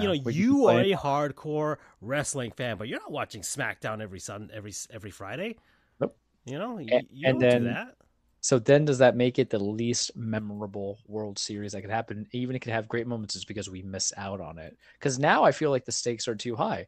Now it needs to go to 7 games. Now it needs to go to extra innings. Now it has to be the proper pitchers duels and the star players that back up to make it compelling and interesting for us to want to watch. Mm-hmm. And people are like, oh, no, that's not true. I'm like, really think about it. Because what this has running the risk of is being Dodgers-Rays World Series, which was very snooze fest, 5 games out. This has very capacity of being who did the Braves beat again? It wasn't Houston. It was Houston. It was Houston, yes. So that at least I think had I'm sorry, I'm thinking the national. I mean, you have. I just saw Jolly Olive did a video about what he considers the worst World Series ever, which was the 07 one, which was the Rockies and the Red Sox. Yep. I would agree. I would also think Detroit losing to the Cardinals. That was another one that people mentioned as well. The 2006 World Series was Detroit and St. Louis, right? And that's usually because it was either a sweep or 5 games, but there was legitimate studs, like guys who were perennial MVP or Cy Young. Yeah, there's a bunch of Hall of Famers on both sides of that, but the Tigers just kind of died. When they got to the World Series, that was it. Generally win teams. But then, man, we're doing some good analysis here. I got to stand up and put the controller down because I'm hour and 35 minutes just to let you know. That's fine. So we can get to the NBA stuff because NBA on TNT is on right now, and Chuck and all those guys are talking right now. I feel like you're gonna do the hive mind thing. Well, this is a good point to kind of make up. When it comes to Zona, you're running your cachet on and your concept of like why I should be invested. It's the young prospects of the future. Washington kind of did that, and look where it took me. Oh, Texas, it's a Hall of Fame manager with Hall of Fame stud pitching. what? Scherzer, who can't complete 2 innings, DeGrom, who's not there. Seager's fine as a player, okay. Adalis, who I've already been like, this is really my first time kind of looking at him because he's been overshadowed. But I'm not gonna be. I'm sorry to say it. No offense, Andrew. I'm not gonna be fake and start following a guy just because he put on one great series and be like, that's the dude, right? I'd rather just go with Harper, who we've always known has been great. But is that not Texas's team? Right, that's their whole concept. We're relying on this, and then we're gonna go into, we can't go to Houston because they got eliminated, and then we go into Washington or Philly, and we're like, all right, it's Harper, it's doing the Cody Rhodes. We're gonna finish the story, but if they don't finish the story, if I don't get that, because I don't hate Bryce Harper, so if I don't get that happy ending of him getting it, then I'm like, then what's my time wasted on? And that's tough. Yeah, it's legitimate criticism. The same people. We're talking about the Heat versus Nuggets series as boring, or the Panthers and the Golden Knights as a boring series. Like there is a marketability thing. Heat Denver was fantastic because y'all hate us so much. Right. You do not have any of that heat in this. If it was Houston going, absolutely. Yeah. And that was more of a hate thing that kind of fueled people. People wanted to see the Heat and the Panthers lose more than anything else, I think. Yep. Yeah. So that was that. You guys ran on the narrative of we want Florida. Yeah. Yeah. I mean, the discourse coming into this season, as far as the Panthers is concerned, is like people hate us. And they absolutely wrestling. We love a good heel. Yeah. They hate us. They hate Matthew Tkachuk and everything like that. I'm just like, oh, this is a nice feeling to have right now. We're relevant. And people hate us, and they don't want us to even make the playoffs. I'm like, okay, good. This is great. Toronto fans are still salty as ever that they lost last season, and I can laugh at them when the Blue Jays lose, and the Raptors are eventually going to lose, and the Leafs are eventually going to lose. So I can do all of that now. It's great. Okay, we're at an hour and 38 minutes, Charles. It is NBA opening night, and you said you had some thoughts. I'm going into the season pretty to be honest. That's a typical Eric Spoelstra season. Yeah, this is what 2000 and what comparison of 2000. It's every season. He's got 2019, 2020, 2021, right? It's like, okay, let's see what we've got by the end of this, and but I will try to pay more attention to the Miami Heat, because I feel like I failed to, like most of us did. Well, there is no Heat historian. Well, there is, but I don't run that. I don't run that account. So there you go. But I don't like the way he runs his account, to be honest. So it's not like the way I do it. It's too much personal stuff about things that have nothing to do with the actual Miami Heat. So yeah, it gets weird like that with some of the Twitter followings where you like it, and all of a sudden they're talking about like how they can't see their kid, and you're like, dude, I'm just here for exactly. It's like Hamas. I'm like, this is a basketball page. You have a personal account. Just go say it there. Yeah, exactly. That's why I have multiple accounts, Charles. Because if the NHL thing, the whole thing with the stick tape policy, I do Panthers historian. I'm pretty neutral for the most part, but with that stuff, I'll put it on my personal stuff, and if people hate it, they can hate it there, So that's what I do with that. Anyways, it's 1-1 between the Phillies and Diamondbacks right now. NBA season starting. I have no storylines going into the season. What's interesting, Charles, to you? Because I have no idea. The Nuggets defending their championship. I never thought I was going to get this twice as long as I was doing the show. Do you remember Revenge Paymaker Tour when we found out about the cheating with the Astros? And then I said the Yankees, everything was a revenge tour, the Paymaker Tour. Yeah. And this is the Paymaker Tour Volume 2 redo on the Heat and the dirt. The dirt. I remember I was the bad guy during MLB seasons for it, and the interest is like, let me see what a real constructed team looks like. Because for some reason, everybody wants to come to Miami. But, they ain't holding out. They ain't forcing hands. They ain't doing it. They ain't pulling no James Hardens to kind of get there. Because you sent me the thing about the Bradley Beal, and I'm going to say it right now there. Nobody wanted Bradley Beal here.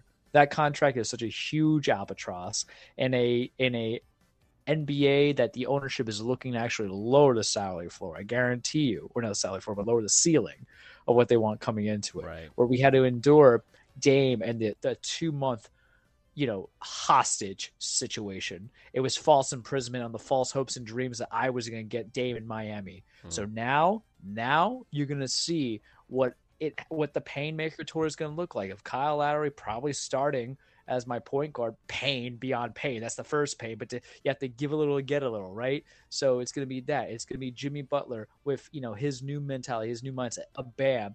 Maybe Duncan Robinson's back in the fold because we didn't trade him, so maybe he can earn his minutes. And he did find the finals where he had to do Tyler Hero, Revenge of the Hero, right? Return of the Hero. Let's call it like that. That's the dub. Let's see what Jamie Jaquez gets us, right? Junior, the Triple J, not Jeff Jarrett Jr., Jamie Jaquez Jr. Let's see what some of these other guys kind of build in, because the one thing I will tell you, there's no Gabe Vincent. There is, which kind of hurt a little bit. There's no other home guy that I don't remember right now who went to Cleveland because I didn't care for him. Let him be. His name will come back to me. And once you guys see him live shooting like 3 for 14, you're going to understand that pain. You're like, all right, go from there. Jimmy might miss him. I ain't going to miss him. But, I'm here to make the hard decision. We got Caleb Martin. For the first time in maybe Richardson's 3 back. years. Richardson's back. That's interesting to me. First time, because you need a good second unit. For the first time in 3 years, I think Spo knows what he wants to do with his roster because he actually has more of a consistent pieces. What's really going to do is just expand some minutes. There is no Depot that we're waiting to hope hit a start-stop situation like he has for the last several years. There is no waiting until someone blossoms like it did happen with Caleb Martin and Gabe Vincent. There is none of that coming into it. There's no relying on dudes that you've never heard about building into it. This time is the time we have it. And there's some capacity to get some in-season trades because the thing is, the longer we keep Duncan Robinson each year, the more appealable his contract might be in expiring contract season. I think there's just 2 years left. But for all his defensive woes and for his ability to just kind of like stop, we're going to run that gambit because now Dame going to a team that I have no hard feelings on, and I still have no hard feelings on them. Giannis signed that big ass extension, 3 years, $186 million. That's good. Let them be the favorites. And for some reason, the Celtics think that they're favorites with all the flurry of moves that they did. Where I'm like, you got Porzingis, who I like the build-up, but everything else I'm in between. And it's the year of Jaylen Brown and Jason Tatum just not doing anything. The Knicks are still the Knicks. Philly might not even have Harden. I want to follow the narrative of Paymaker Tour and to see if we truly land where I think we're going to go on seeding, where I think as high we can get to 3. Okay. That's the Charles Straumas prediction. As high as 3, 4, maybe as low as 5. This is not a 6, 7, 8 team. We're not going to be on the fringe because there was so much hatred. Because it's the narrative, the storyline of revenge, Francisco. I don't care about all the other stuff. The Lakers are the Lakers. The Golden State Warriors are the Golden State Warriors. The Suns, I want to see burn badly, no pun intended, just because it's how much dudes can you go on who all need the ball in their hand to score, who are defensive liabilities. Like, remember, they traded for Bradley Beal. This is the Suns were part of that. Part of that swap between Portland and Milwaukee and everything like that, retooling their team. James Jones doing what he can to try and get something out of that. Chris Paul's gone, right? So, Phoenix that'll be an interesting scenario. Yeah, and so I have my opinions on it. As I told you, Frank Vogel's now the coach. Well, I'm like, I understand everything that was building with Monty being gone, but those storylines don't invest you because the only real storyline is like a bunch of young dudes keep getting paid out of fear. These big contracts that come into it, but the focus is revenge, the build up, that go from there. Because now what it's going to happen is, if you've seen how a lot of the playoffs kind of get you there, and what your current, NBA champions, the Denver Nuggets, did that a lot of other teams haven't done, that we were trying to do, is that consistency with the team chemistry and good coaching. That's going to prevail. And I am on the pain tour because I will probably watch the Portland game. I don't think they're coming to Miami this year, but if they did, I'd buy the tickets, going from it without doubt question. I said there'd be they always come. All the teams come to whatever every year. They all go at least once. But I'm ready for that pain because the problem is that I have to find a storyline to get behind because we know Portland's going to suck this season. They're going to suck forever. So I need my revenge, my painstaking tour, the revenge of the hero. is to kind of show you guys that even without sort of Dame, karma. we can still do it. And I'm terrified of Milwaukee. That is the best built team. Why do we even have the salary cap between what Milwaukee has and then what Phoenix is doing? And even to luxury, man. That's what you do.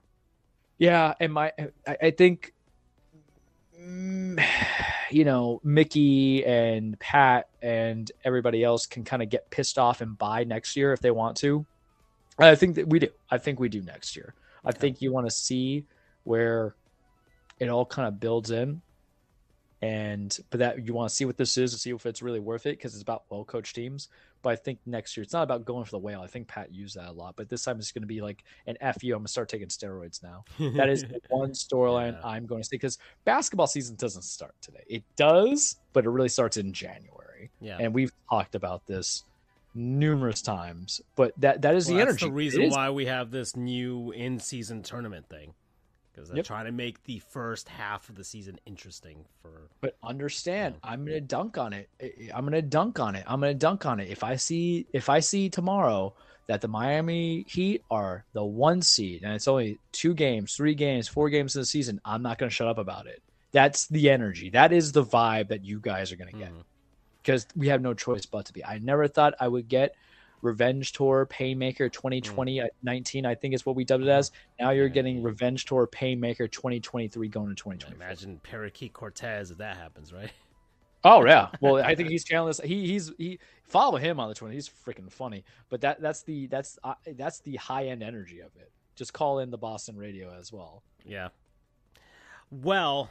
All right, we're at hour 47, Charles. I think we should hop on to the petty train.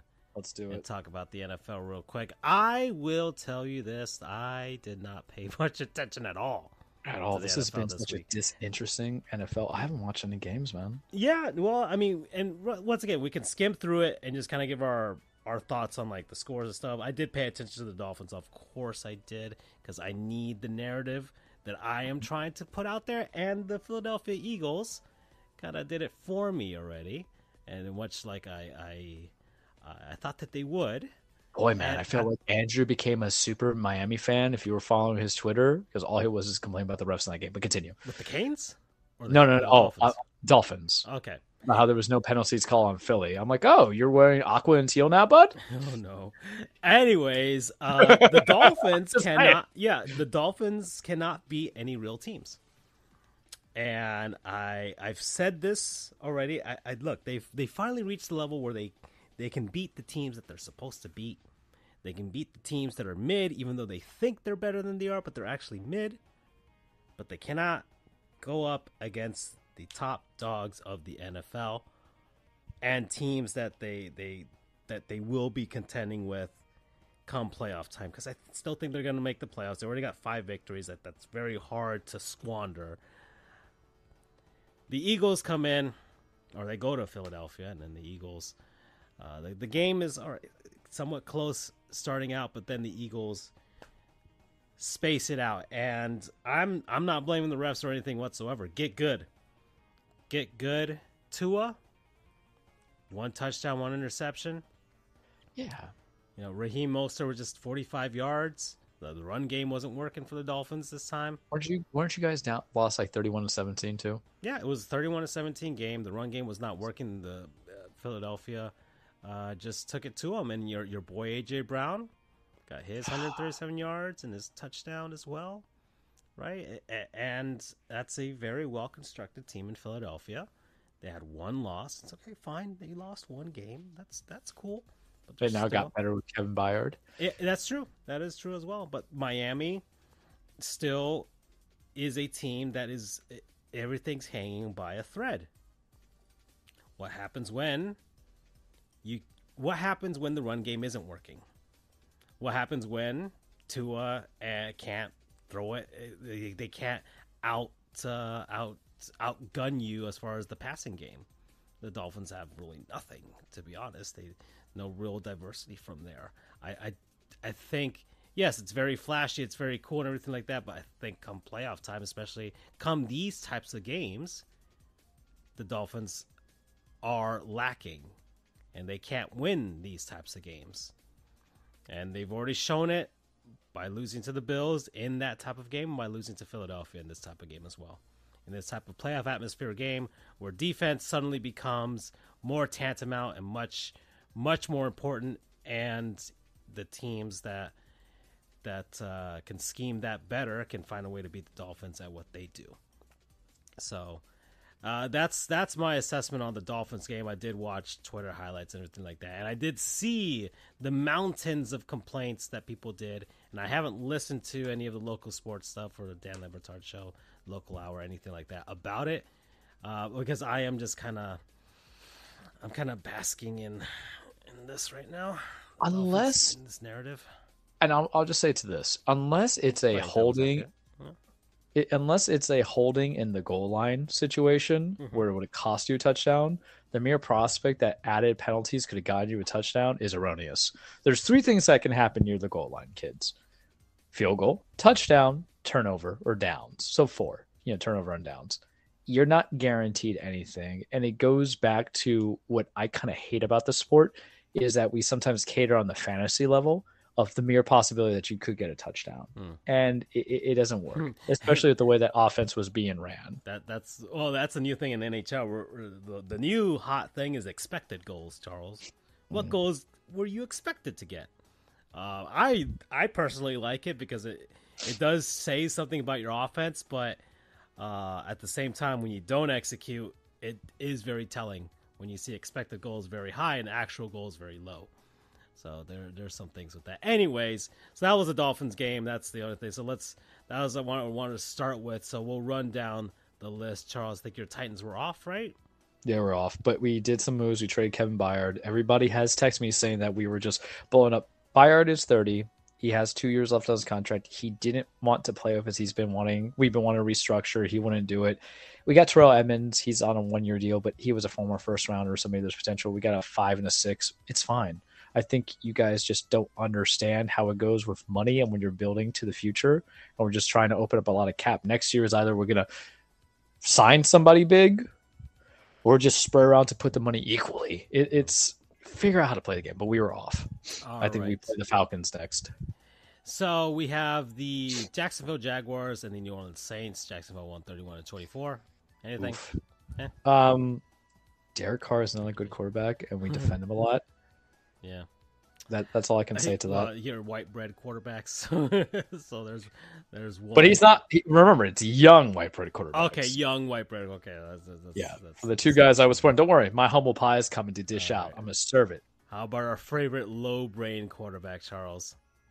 Dude, he's so bad. 3 fumbles. One of them would have been a guaranteed. He didn't have an interception. He didn't have an interception, but 3 what quarterback do you know that has 3 fumbles losing, especially since he lost that one going to the goal line? They still won because, it came down to an overtime and a kick that didn't happen. But, man, Desmond Ridder. And I've been dogging on Desmond Ridder like this entire season. I'm sure he's a nice guy, but there's Andrew, who's a big proponent of the American Andrew still spirits possess me. He still thinks if Mackenzie Milton did not get hurt, he would have been a 2nd-round quarterback drafted and been a star and probably won 3 MVPs at this point. You watch people play against other teams outside their conference when they already play in bad conferences, and then you see they're not up to stuff. That's Desmond Ridder.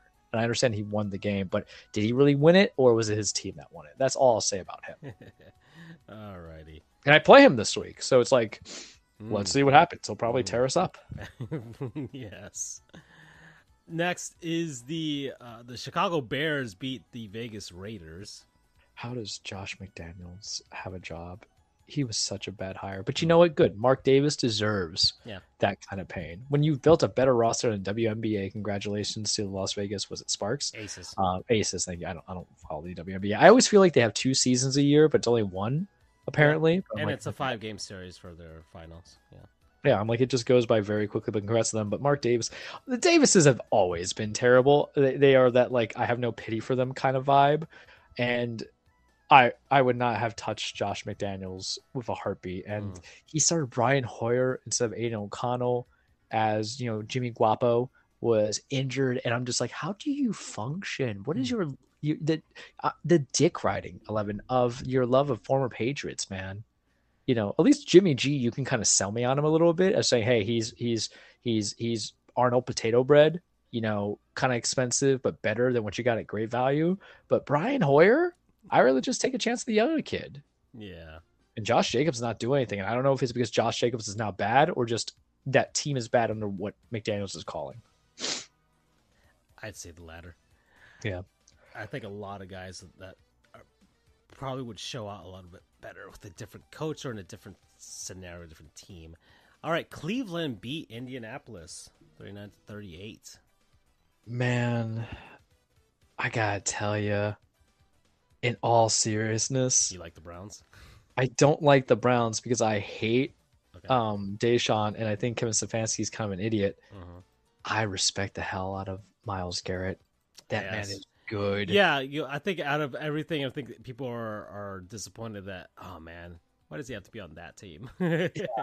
Like, I would give my left nut to have him on my team. Not like the Titans' defensive line is bad; it's excellent. But we love you, Nico Autry, and everybody else, and Jeffrey Simmons and all that. But man, I gotta tell you, I saw that field goal block, and I was like in love. He is just a 5-tool player is the word we hear a lot, right? And I'm feeling it. It's just so good. Yeah, he's something else. Let's keep going here. So that was Cleveland. Then New York Giants beat the Commanders 14-7. I really want Tyrod Taylor to keep that job. Yeah. It's like Daniel Jones. I have been on the anti-Daniel Jones train for a very long time. I did not see it. And now we have that. And I was like, bruh, how we going to keep to it in that sense? Yeah. Well, that's going against your white bread, young white bread quarterback. So, but I've only really defended 2. But Daniel Jones, remember, it was from the same draft class as well. He was not. Saquon's still kind of hurt. Tyrod was always kind of like the safe bet, but sometimes the safe bet's okay. You marry the guy with the mortgage and the house almost paid off, right? You don't marry the guy who has like 3 baby mamas and stuff like that and drive his mom's car, such as wild burgers. The Ravens beat the Lions. Man. Now John Harbaugh hurt us. John Harbaugh heard us say a lot of stuff, right? He was like, oh, you're just ruining Lamar. You're ruining Lamar. You're ruining Lamar. Now he's like, hey, we're just going to let Lamar shine against a team that we all propelled because we like Dan Campbell. And then they just got sent home early. Don't and be they fell Sean Payton, John. Don't be Sean Payton. Well, right? But man, it was some stuff. Here's a white bread quarterback winning. Patriots, Bills. Man, remember how we started like the season a little bit last year and then continuing this season as well, where I'm just like, is Josh Allen going to become my Aaron Rodgers, where you guys just tell me he's good and then on paper maybe it fits, but when you see it all cultivate together, it just doesn't make sense because there's always someone going to make an excuse for somebody, such as Ken Dorsey is his quarterbacks coach or offensive coordinator. Yeah. And all this, it's kind of mounting. Is it they don't have a running game? Well, they have James Cook, who's a second rounder. They had Damian Harris, who got hurt. They got Stephon Diggs. They drafted, the tight end, in the first round. Their defensive guys are still noticeable. I'm like, what do you want? And you couldn't move on a Bill Belichick team, and the entire team itself is fraudulent. We've been saying it for 2 years that they're fraudulent, 3 years. And it just rubbed the wrong way because you were kind of complaining about the overtime stuff, and now you lost to the safe Mac Jones, the white bread, right, who was just kind of slicing and dicing on short routes, but even you took the lead. And look, when I said give him some time, what does he have? He's got Bill O'Brien, Bill Belichick for coaches and coordinators. He's got Kendrick Bourne. He doesn't have much to work with, guys. He's got Mike Gesicki and Hunter Henry. And then what does he do? He says, hey, buddy, I ain't no great value. I ain't no Sarah Lee. I'm fucking 12. I'm Wonder Bread, baby. I'm always in hot commodity. I'm going to score in the last 7 games and then really put the Buffalo on the rails because Buffalo hasn't looked good, but you shouldn't lose to a team like this, right? Because they still couldn't run with Ramondre Stevenson. They still couldn't run with Ezekiel Elliott, but guess what? They did it and they beat you. And it hurts. Why? Because you were vying for the AFC East. And I do think whoever got that title, that division, was really, really, really, really, really, really going to help out in comparison to, playing on anybody outside the conference, because you lose to the Patriots. The Patriots lost to the Dolphins. So your guys are ahead on that tiebreaker, man. See what happens. Okay. So that's Bills, Patriots. Let's keep going. We've got The Seahawks beat Arizona. Okay. We'll move on. Good. Listen. Hold on. Tank. Not just that, but remember when I said San Fran, watch out a little bit? San Fran's kind of been stinking. Seattle's right there. Pittsburgh beat the Rams 24-17. Bullshit call. That's 13. But yeah, that was not a first down. And whether or not that would have pushed the Rams to win. Mike Tomlin magic. That Mike Tomlin magic. Because he's the only coach that you like who doesn't frustrate you. You can't hate Mike Tomlin. It's impossible to hate Mike Tomlin unless you're a Steelers fan because he won't fire Matt Canada. But, when you're winning games, you're winning games. 4-2. Let's see. The Chiefs beat the Chargers. It's time. It's time. It's time to admit something, to say something. Something has to be done. Maybe Justin Herbert isn't as good as we think he is. Maybe he's just built on the success of Keenan Allen and Mike Williams and whoever they have with Austin Eckler. Maybe Brandon Staley should have been fired immediately. Maybe Justin Herbert is just your Ryan Tannehill extension, right? I think, we'll see. I think it's all going to depend on what happens with the new coach because Staley's not staying. Because if I gave that ish to Josh Allen when I said on paper all looks good and stuff, but it's not worth it, I think the only difference between him and Allen is the fact that Allen's been to the playoffs a lot. Whereas, Homie went once last year and just didn't yield good rewards because Homeboy was, dry with Brandon Staley's play calling. All right. Denver beat Green Bay. That's not fair. That's not fair. Neither team looked good. That was a tank bowl, so it really the problem is one's maybe tanking, the idea of you can get better draft picks if you're still getting stuff, but the other one's really just kind of like trying to figure out if they should sell or not at 2 and 5, you should contemplate selling. You've already sold as it is. And finally, the Niners lose to Minnesota. Kirk Cousins defense time. All right. Kirk Cousins falls on the line of the slightly above average Ryan Tannehill, where if he is not throwing 30 picks a season, we're good, right? We're building into something fantastico for us that works effectively well, very well to build from. You guys gave him a lot of stuff because he can't come into primetime, which is not a real stat, mind you, in my opinion. Even though people say, primetime games have no balance. Playoff games hold maybe more balance, but still, it's not something that I would say that focus on there. But he came up, he dissected, he missed some touchdowns, but he was able to get Jordan Addison to do some beautiful things with it and make it work. And then you get Brock Purdy. Oh, Brock, when people realize all you do is faux screens and then down the lines and everything, and your boys are injured. And I don't know if he's good or not. I know he has 11 touchdowns to 3 picks, which is fine. I understand he's 5-2, and that's fine. But I also understand that with that Kyle Shanahan game plan is it cannot go for error. I think sometimes the best quarterbacks, the Patrick Mahomes, not Tom Brady because he's always on script, but the Peyton Mannings who always change audibles, or even to a degree, I'll give a shout out to the late great time Steve McNair. When it all crumbles and you have to kind of play some improvisation, what are you going to do? And that ain't Brock Purdy, man. That ain't his game at all, bro. It's so bad. Yeah, there's a lot of questions as to whether he's made for this or if he's just... He's a 7th rounder for a reason. Yeah. Is he really the diamond in the rough, or is it just, okay. Oh, just the thought into is we love the diamond in the rough so much because we always attribute it to the Tom Brady stuff. Right. But, the idea is that Brady is supposed to be a shock of the system, lightning strikes once kind of thing. It's really more or less the hubris of Shanahan, who looked at Trey Lance and says, I don't want you, even though I don't think Trey got a fair shot because he got hurt in his starting season when he was going to be fully a starter. And I don't think that if you put them hand and foot against each other with a fair competitive advantage, you would have had something that was different, right? Because the same argument could be made about Jimmy. You got maybe above average guys putting in your rotating out, but at some point, if the division's too hot, and the division might be too hot right now, because it's not 4 games ahead. It's a game and a half behind on one. And then I still think the Rams will figure their stuff out. So what are you gonna do, man? Okay. Well, that's it for the Petty Train, Charles. We're at 2 hours and 5 minutes. What do we have in the cage?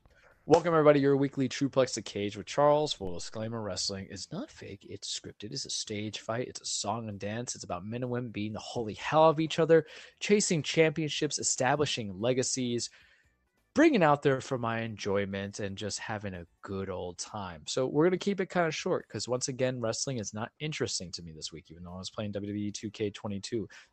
I got bigger news to drop, but let me go through the rundowns. Halloween Havoc is happening right now on NXT. It's a 2-week show.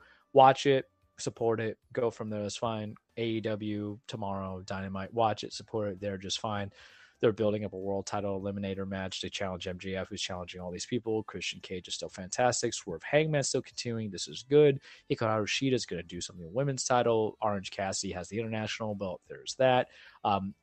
Small shout out to Impact. It's no longer Impact, Francisco. They announced over the weekend that they're going back to TNA, Total Nonstop Action. Don't know why. I was never into the TNA mesh as much, or Impact, but good for them. It's still going to be the same wrestlers. I don't know what they're going to change design-wise, match-wise, production-wise, anything like that. But as I have an allergy attack live on show, but good for them. They want to go back to those roots and do something. Remember, that's how they originally were founded. I'm going to sneeze again, so maybe you mute it this time. Excuse me. Wow, it just came out of nowhere. I think it's because I start smelling the BS of baseball and Miami Heat and Joe Cronin that it got me, bud. So that was originally what they started as Total Nonstop Action when funded by Jeff Jarrett. They went to Impact for a bit or for a long time, and now they're going back to TNA. So good for them, right? So we have that New Japan stuff's happening there. WWE, I am so over the Judgment Day. I'm bored by them. I am liking Drew McIntyre's heel turn that's slowly coming soon. The one thing I will announce about WWE, as now my nose is clogged for some reason, probably a bug bit me, is now we have general managers again. Before, Adam Pearce was co-designed as the general manager or making the shots on Raw and SmackDown. On SmackDown, Triple H came out and announced that there's going to be Adam Pearce on Raw as general manager, and on SmackDown it's going to be Nick Aldis on SmackDown as their general manager. So they're playing up to Survivor Series, which is brand supremacy now. So I think you're going to have Raw versus SmackDown. I don't think you're going to NXT this time. They're not said to be doing War Games, which is fine because, there's not a proper storyline to it. Last year's was perfect. This year, if you're just giving me Cody and the bunch with the War Games, I'm not for it now. Crown Jewel is next week, so expect the rundown when I do Crown Jewel. Actually, we might have to reset it because your boy, we can't reveal the costume just in case the coworkers hear what I'm doing because they don't know yet for Halloween. But the show would be at the same time as Halloween, so I'd be handing out the candies to the kids and to the families that are coming around to the neighborhood. So we might have to lynch it onto a different day and pin it onto a different day, which is always a possibility. We'll speak on that. But Crown Jewels next week, Full Gear is a couple weeks from now for AEW. That's my update. That's all I'm going to give you. LA Knight, Roman Reigns, as you see. I got bigger news. I got better news. I got something that is, there's a quote from Collateral. Great movie. You guys should watch it. Jamie Foxx and Tom Cruise in a jazz scene, circa 2004, directed by Michael Mann, one of my favorite movies, like a top 30, top 50, where the scene is there, and I won't spoil it for those who haven't seen it, even though it's been 20 years, basically. Me. Yeah, because you don't watch movies, but there's a scene where the jazz musician goes, I was conceived and born on XYZ, but the minute I met Miles Davis, one of the jazz people, I was, that's when I was truly born. That's going to be me. You ready for it? January 27th in Tropicana, St. Petersburg, because your boy is going to the Royal Rumble. Yeah. Your boy is going to the Royal Rumble, part of the Big Four pay-per-view. This is the first one, right, that you'll ever experience? The first pay-per-view. I've been to a live SmackDown. I've been to a house show. I've been to house shows for NXT. This is going to be me going to the Big Four pay-per-view. And what do we love about the Royal Rumble? The Royal Rumble is, two basically battle royales of 30 people, and whoever wins ends up going to WrestleMania. To equate it to you in sports terms, this is the Eastern Conference Finals. This is the ALCS. This is the AFC Championship, NFC Championship. This is the Eastern Conference Finals in hockey. For some, WrestleMania is the Super Bowl. I would venture, though, that Royal Rumble can be more exciting because of the fact that you don't have the full predictability of the winner. At WrestleMania, you usually think you know who's going to win because it's a payoff and culmination of a lot of stories, except for Cody losing to Roman. Just from my cursory knowledge, just surface level knowledge based on several games of playing WWE No Mercy on the Nintendo 64 back in like 99. The Royal Rumble, isn't that when like there's just a bunch of dudes and they all come in one after the other? Yep, it's just a grand battle royal, right? Okay, 30 people, starts with a 1 and 2, and it builds up. Before Fortnite, before it was cool. Yeah, usually it goes about an hour. So you have the men's, you have the women's, but it helps propel a lot of storylines building into it. And I'm excited. Remember, I was going to go to WrestleMania 3 years ago. COVID happened. The pandemic and it robbed me of a lot of things. So I was going to do Mania and I was going to do the NXT TakeOver pay-per-view. And I'm going with my paralegal, and we had discussed it. And he's like, nosebleeds. I'm like, absolutely not. You know, he's like, well, this is the budget. I'm like, we will find a way. And damn, we're going to be, and it's the tropping. You know, I hate the tropping. I'm afraid that when I sit down, I'm going to have like a new kind of like, you know, catwalk is going to be in your way. Yeah. Wait, well, no, where are your seats? Hold on. Where are your seats? So I thought I screenshotted it. And if I did, I was going to have you. I just don't remember exactly. It is like, in section H. Like, is it all right? Like, in terms of the baseball field, where would you be sitting at? Well, let me bring up my tickets, and then I'll go from there because I had to order it through the Ballpark app because the Rays. Yeah, the Rays are the ones that are selling it. It was kind of weird. It is so terrible, man. Because not only do I now get stuff from the Miami Marlins, which is fine because when the Yankees come out, I'd rather go to Miami. But now I get stuff from the Miami Marlins. I get stuff from the Yankees ticket sites for the attires, and now I get stuff from the Rays, and it's I hate the trop. I hate the trop. I really just despise it so much. I'm afraid I'm gonna sit on a needle, and that's just gonna be the end of the story. So where I'm sitting, I'm bringing up the photo, so you're gonna have to bear with me just for a minor second, please. Is where is it? Of course, you know I screenshot it too, and I was just. How was the reactions to you when I was in the chat blowing up my reactions? Because I was sending the Drake meme when he's just screaming. You know, it is my conception because I think that's what everybody wants to do. I would not have done it if Vince was still around. So in the event of the ballpark, it's kind of tough. But so imagine if it's on the field. Think of it home plate. Okay, all right. Because I'm on the floor level. Okay, that's right. I'm floor H, right? They're going to put the ring. So I'm right by the ring. Okay. And I'm seeing it at a television angle, not with... You're on the floor. You are on the floor. You're not in the lower bowl. You're not in the upper deck. I'm going to send it to the chat so you can kind of get an understanding of it. And it's just floor H that I'm at. So it's floor H. And... Okay. I see it. Yeah. You're basically... You're at home plate, basically. Yeah. I'm at home plate. And it's... Our tickets are floor H, row 21, seat 17. So because I told Derek, I'm like, I want to sit where I can see the entrances where people are running into the Royal Rumble because, you know, there's some returns, there's legends. Coming in from basically like the Rays dugout. Yeah. So that's how we're building it. So I'm like super excited. I have to figure out what I'm going to wear. I'm thinking it's going to be a Roman Reigns shirt just so I can get everybody to give me the middle finger because I expect him to still be winning the title. And, you know, I anticipate it's going to be a very good pay-per-view on certain match bills. I have predictions that's either going to be Roman versus Randy or Roman versus AJ. I don't care. I'll take either one. But it's good because of what it can mean. And I think the disappointment might be less than if I went to a WrestleMania. Like, I can't imagine for people who paid to see Cody versus Roman last year with the expectation that Roman was going to lose only to have him win. You know what I mean? And I mean, I was happy with it, but you know, Roman, I've liked the bloodline, stuff like that, or even go to SummerSlam, but I'm excited, man. And it's on a Saturday. So I'm driving back home. You know, Derek and I talked about it because it's in Tampa. I'm like 3.5 hours away. I can do it. If the pay-per-view ends by 11:30, I just get the biggest energy drink known to mankind. Yeah. It's a straight shot because, you know, Tampa, I don't need to go back there. You know, I was there in April for a conference. It was fine, you know, but I'm going to eat good. I'm going to, you know, wear my appropriate attire. He's like, oh, you should bring your title belt. I'm like, absolutely not. That's too heavy to carry and stuff like that. Plus, I'll forget about it. Knowing me, I'll be so tired. I want to go home. I'm not that big of a fandom, but you know, you want to do something good with it. So I'm excited, man. And I didn't realize because as an attorney and as a professional, you get lost in time. Every day is the same. It's the basis of mediocrity that happens. And then I realized it's only 2.5 months away. So this is like my Christmas gift to myself. The tickets. tickets for some would be expensive. For others, might not be. I'll tell you right now what I paid for it, and I'm fine with it. I paid $750 because I was stupid, and I was on the platinum pre-sale. I'm like $3,000. I don't want to pay $3,000. But I guess the platinum pre-sale is like an inclusivity kind of thing where there's other stuff, other amenities. How long does it last? How long is the Royal? Like Generally how long is the event? Hours. How long? The pay-per-view might be 4 hours.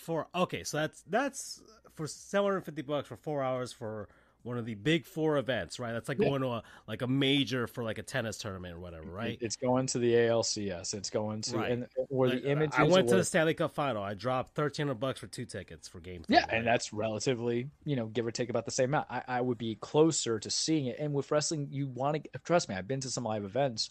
You want to get the right angle. I don't want to be somewhere where I'm not getting the full view of the match. I've been there when I'm raised up a little, and being up a little bit is cool.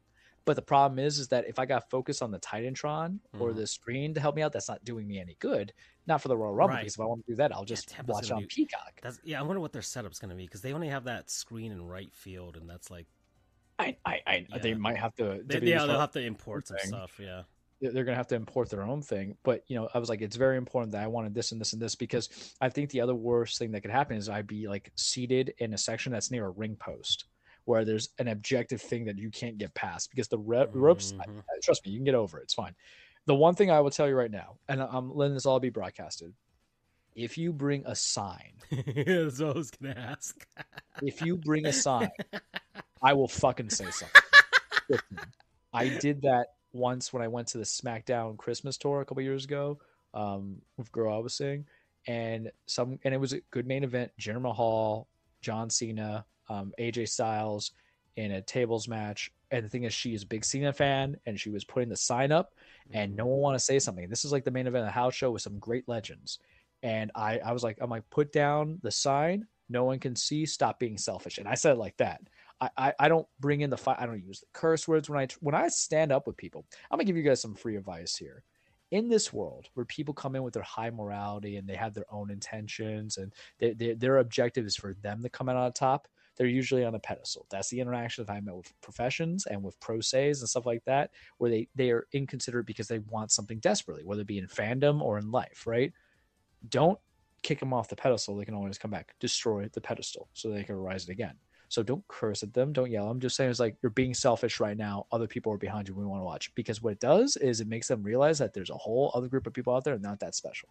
It's psychology 101. And believe me, I will bring that January 27th. If it's a 7-year-old, I'm telling that to the 7-year-old. If it's a 7-year-old, I'm telling that to the 7-year-old. I'm not here to play around. This is my time, my service. I spent my damn money. My money, my enjoyment, my outlet, my excitement. I cannot speak to you. I was incorrigible with the chat of how happy I was and excited. Like it was a dilemma at one point. You were, because there was a lot of trepidation on the part of your paralegal as to whether you wanted to go or not, how much money you wanted to spend, and And then when I realized I was stupid and I was just in the wrong aspect, if I was able to switch up. But that's my one advice. If you bring a sign, first off, the wrestlers ain't going to read it, especially when you're not front row. Like, we're front rowish, row 21, which, trust me, it's not as too far as you think it is. You know what I mean? Like, if you guys ever been to concerts, it's just about feet. And, we're Americans, so we don't count in feet. We're okay. We do count in feet, but we're, illiterate. So it's fine. We're in Florida, kids. But I will be that person. You can jump up and down. You can raise your hands and pump it. That's the excitement. You bring a sign, we're gonna have some words. You're gonna get the 100% words. But I am excited. And that is what I got for you in the cage, as the bombshell, the over the top rope. And I think I'm gonna say it now. I think what we're gonna do we have to do previews for the cage on the pay-per-views and stuff like that.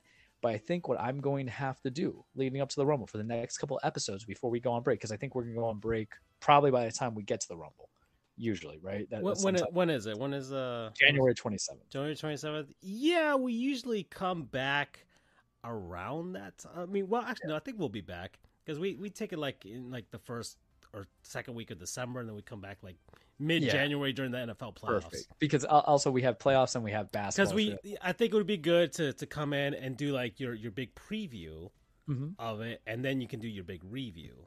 Well, I think what I'm going to do is, in the coming weeks, because I got 2.5 months to work with, I'm going to revisit some famous Royal Rumble matches and just give you a study on it. Because originally we were going to go when it was slow, going to be like, oh, these are wrestlers to highlight. No. Because now I'm in it. I'm going to be like, these are the Royal Rumbles I watch. And I'm telling you now, man, if I have to watch Royal Rumbles during the dark eras, I'm going to do it. And the dark eras mean the time of wrestling that I didn't watch. Because I purposely said I did some of that in the pandemic era because Royal Rumbles are very like you don't have to watch like certain moves because they're spot fest really, but I'm mega excited. It's going to be a royal experience. So that's all I got for you this week on the cage. All right. Well, I think that's it for us, everybody. Bye. Take care. Don't bring Rumble.